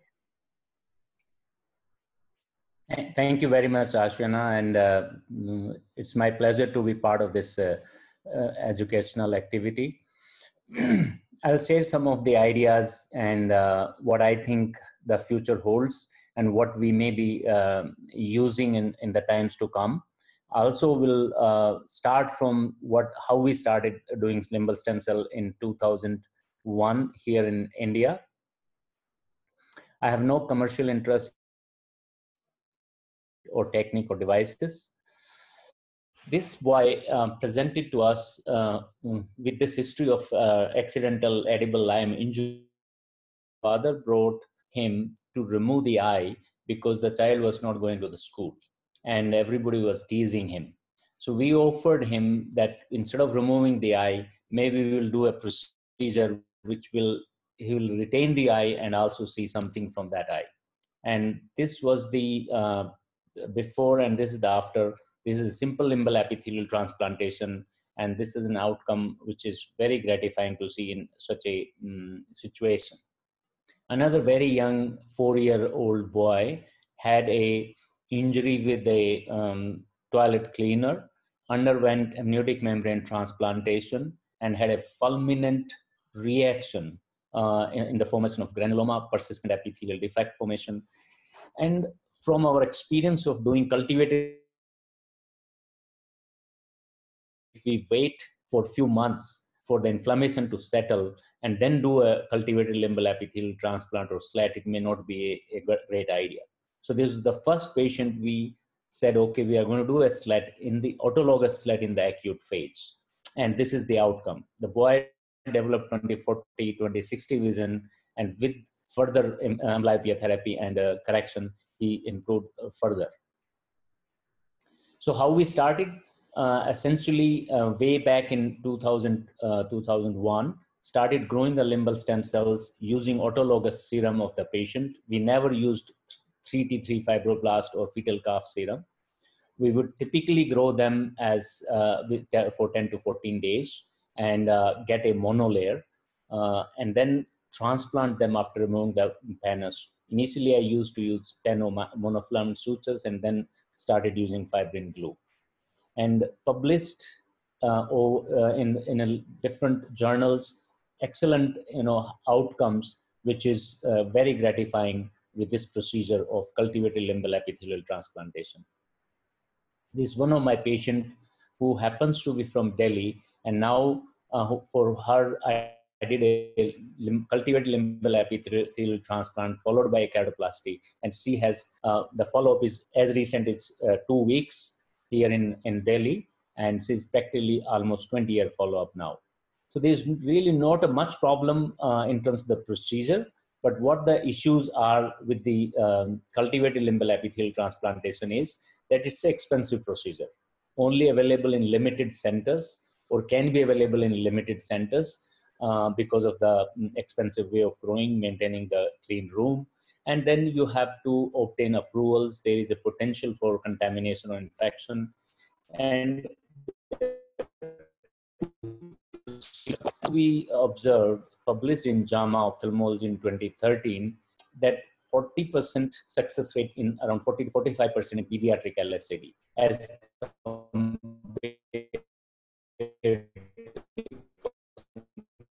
that is happening. But what we, when we started doing the simple limbal epithelial transplantation over a period of time, technique which is widely available on the published literature. So therefore, I'll not spend much time on the technique part. I'll skip this video also. So this is the patient, another patient who is a pre-op and 6 weeks post-op, post-slat. This is a patient with 1 year follow-up before and after. These are patient with 2-year follow-up, and this is the patient follow-up. Now we have 6-7 year follow-up, and I'm sure LV Prasad, my colleagues at LV Prasad will be published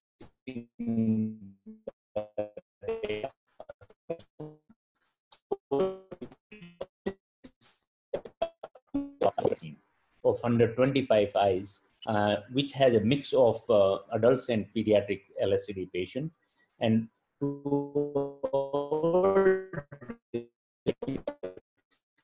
outcome of SLAT are as good as in adults.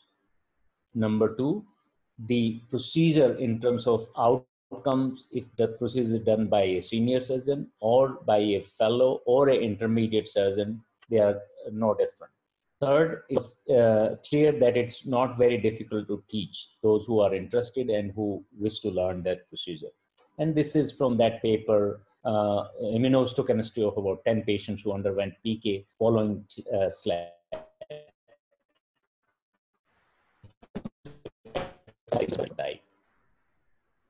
Then there is a publication in PJO 2016 of an international group who collated their data and they found, of SLAT, and they discovered exactly the same what we reported.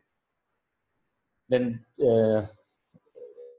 paper from Dr. Amaskwa from Bascom Palmer showed that there is a technique which can be done as a sandwich technique. He used double layer of the amniotic membrane to make sure that the explant doesn't fall, and the outcomes were reported in AJO again, and you can see these some of the pictures from the same paper.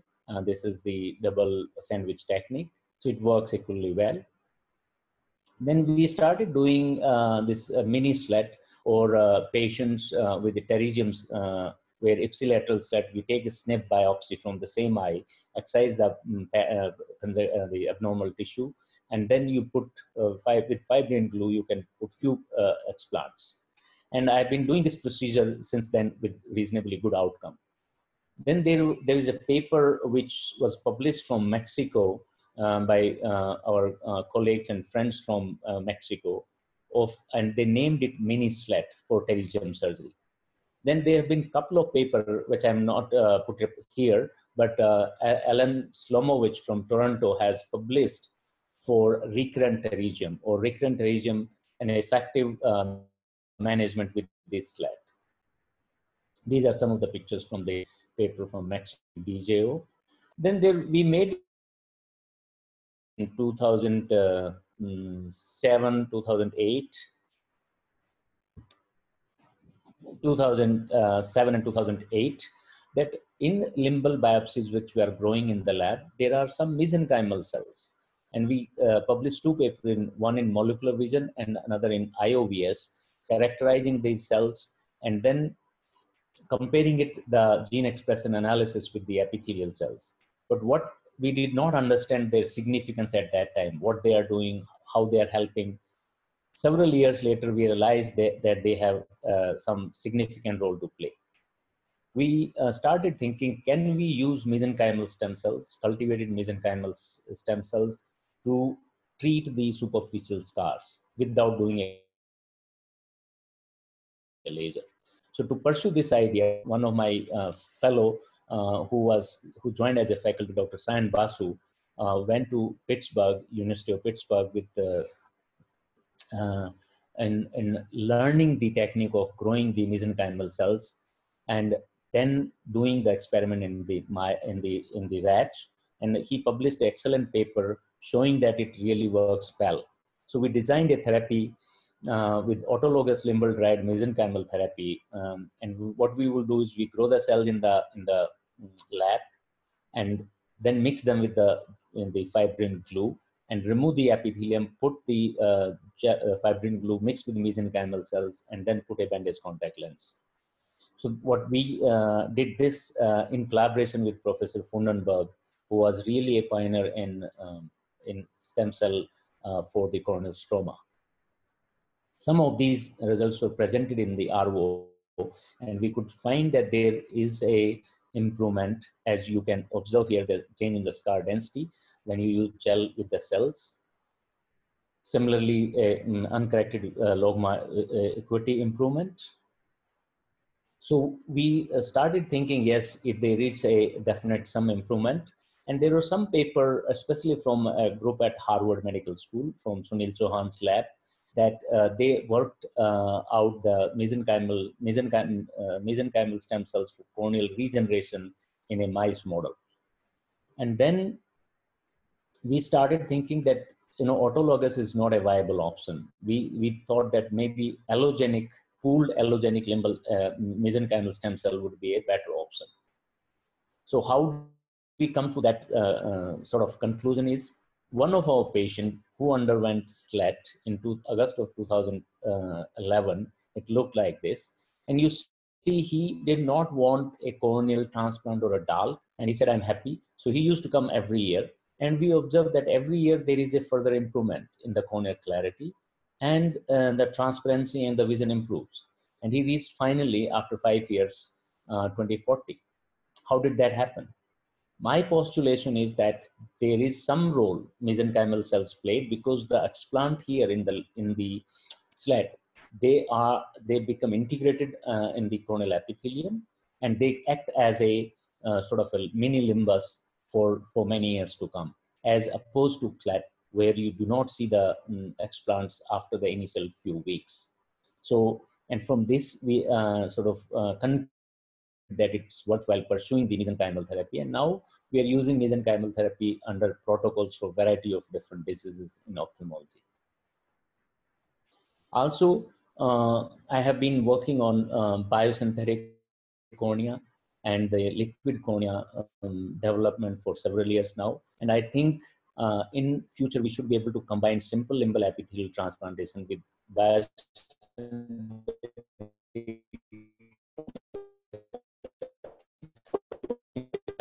and if needed, you can do slit. Then one of my colleagues at LVP, who's an oncologist, I taught her to do the primary slit in patients with large OSSN at the time of excision. So if you have like such situation like in this patient case 1, less than 2 to 3 clock hours, you really don't need any additional surgery. But if you have bigger 3 clock hours, then with the excision and amniotic membrane, you will develop the limbal stem cell deficiency, which is more difficult to treat. In those cases, we started combining primary slit, and that paper was published in AJO, I think 2017 or 2018, with an excellent outcome. And this is one of our case, Dr. Swati Kalki. You see large placoid lesion, primary excision with standard protocol of OSS and excision, followed with a primary slit from the limbal biopsy from the same eye, another area. And outcome was pretty good. This is another case, and so I'll just skip. So what I think, there are many ideas that I'm currently working with the few collaborators, like it's possible now cell farming using the limbus-derived mesenchymal cells. So what we mean by this is, I've been working with Professor May Griffith from Sweden and Canada of recombinant collagen, which is derived from different sources. What we think now is that mesenchymal cells derived from the limbus can be used to make the collagen, from which we can make liquid cornea or biosynthetic cornea or both.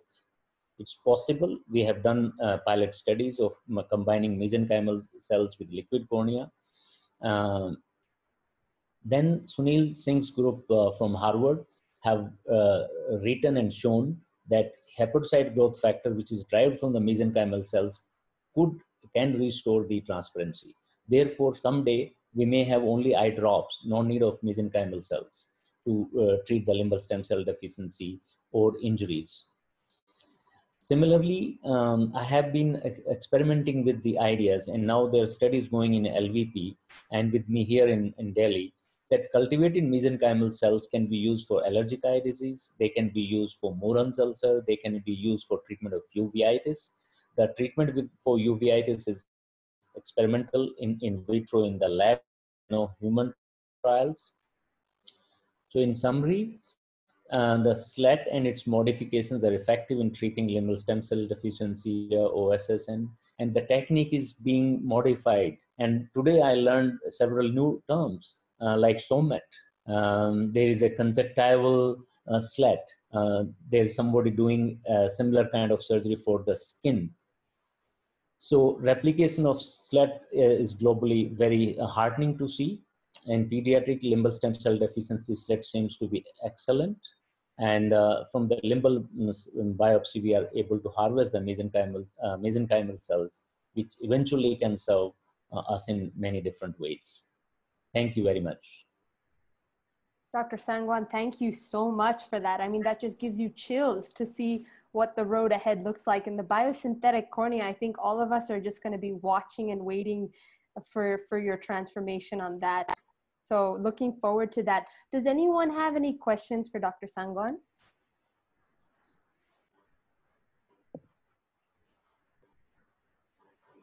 I had a quick question just regarding technique. Great presentation. When you're doing SLET, and are you currently doing a sandwich with the amniotic membrane? No, Albert, I don't do sandwich. You know, Okay. the reason for the sandwich was that You're gonna lose it.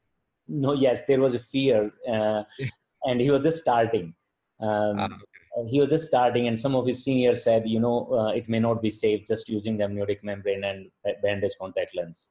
Then he called me. He said, "Can I use a sandwich technique?" I said, "I haven't used, but try." So it worked out well, and then he did 5-6 cases. I said, then encouraged him to write up. Very good. Excellent. Anyone else?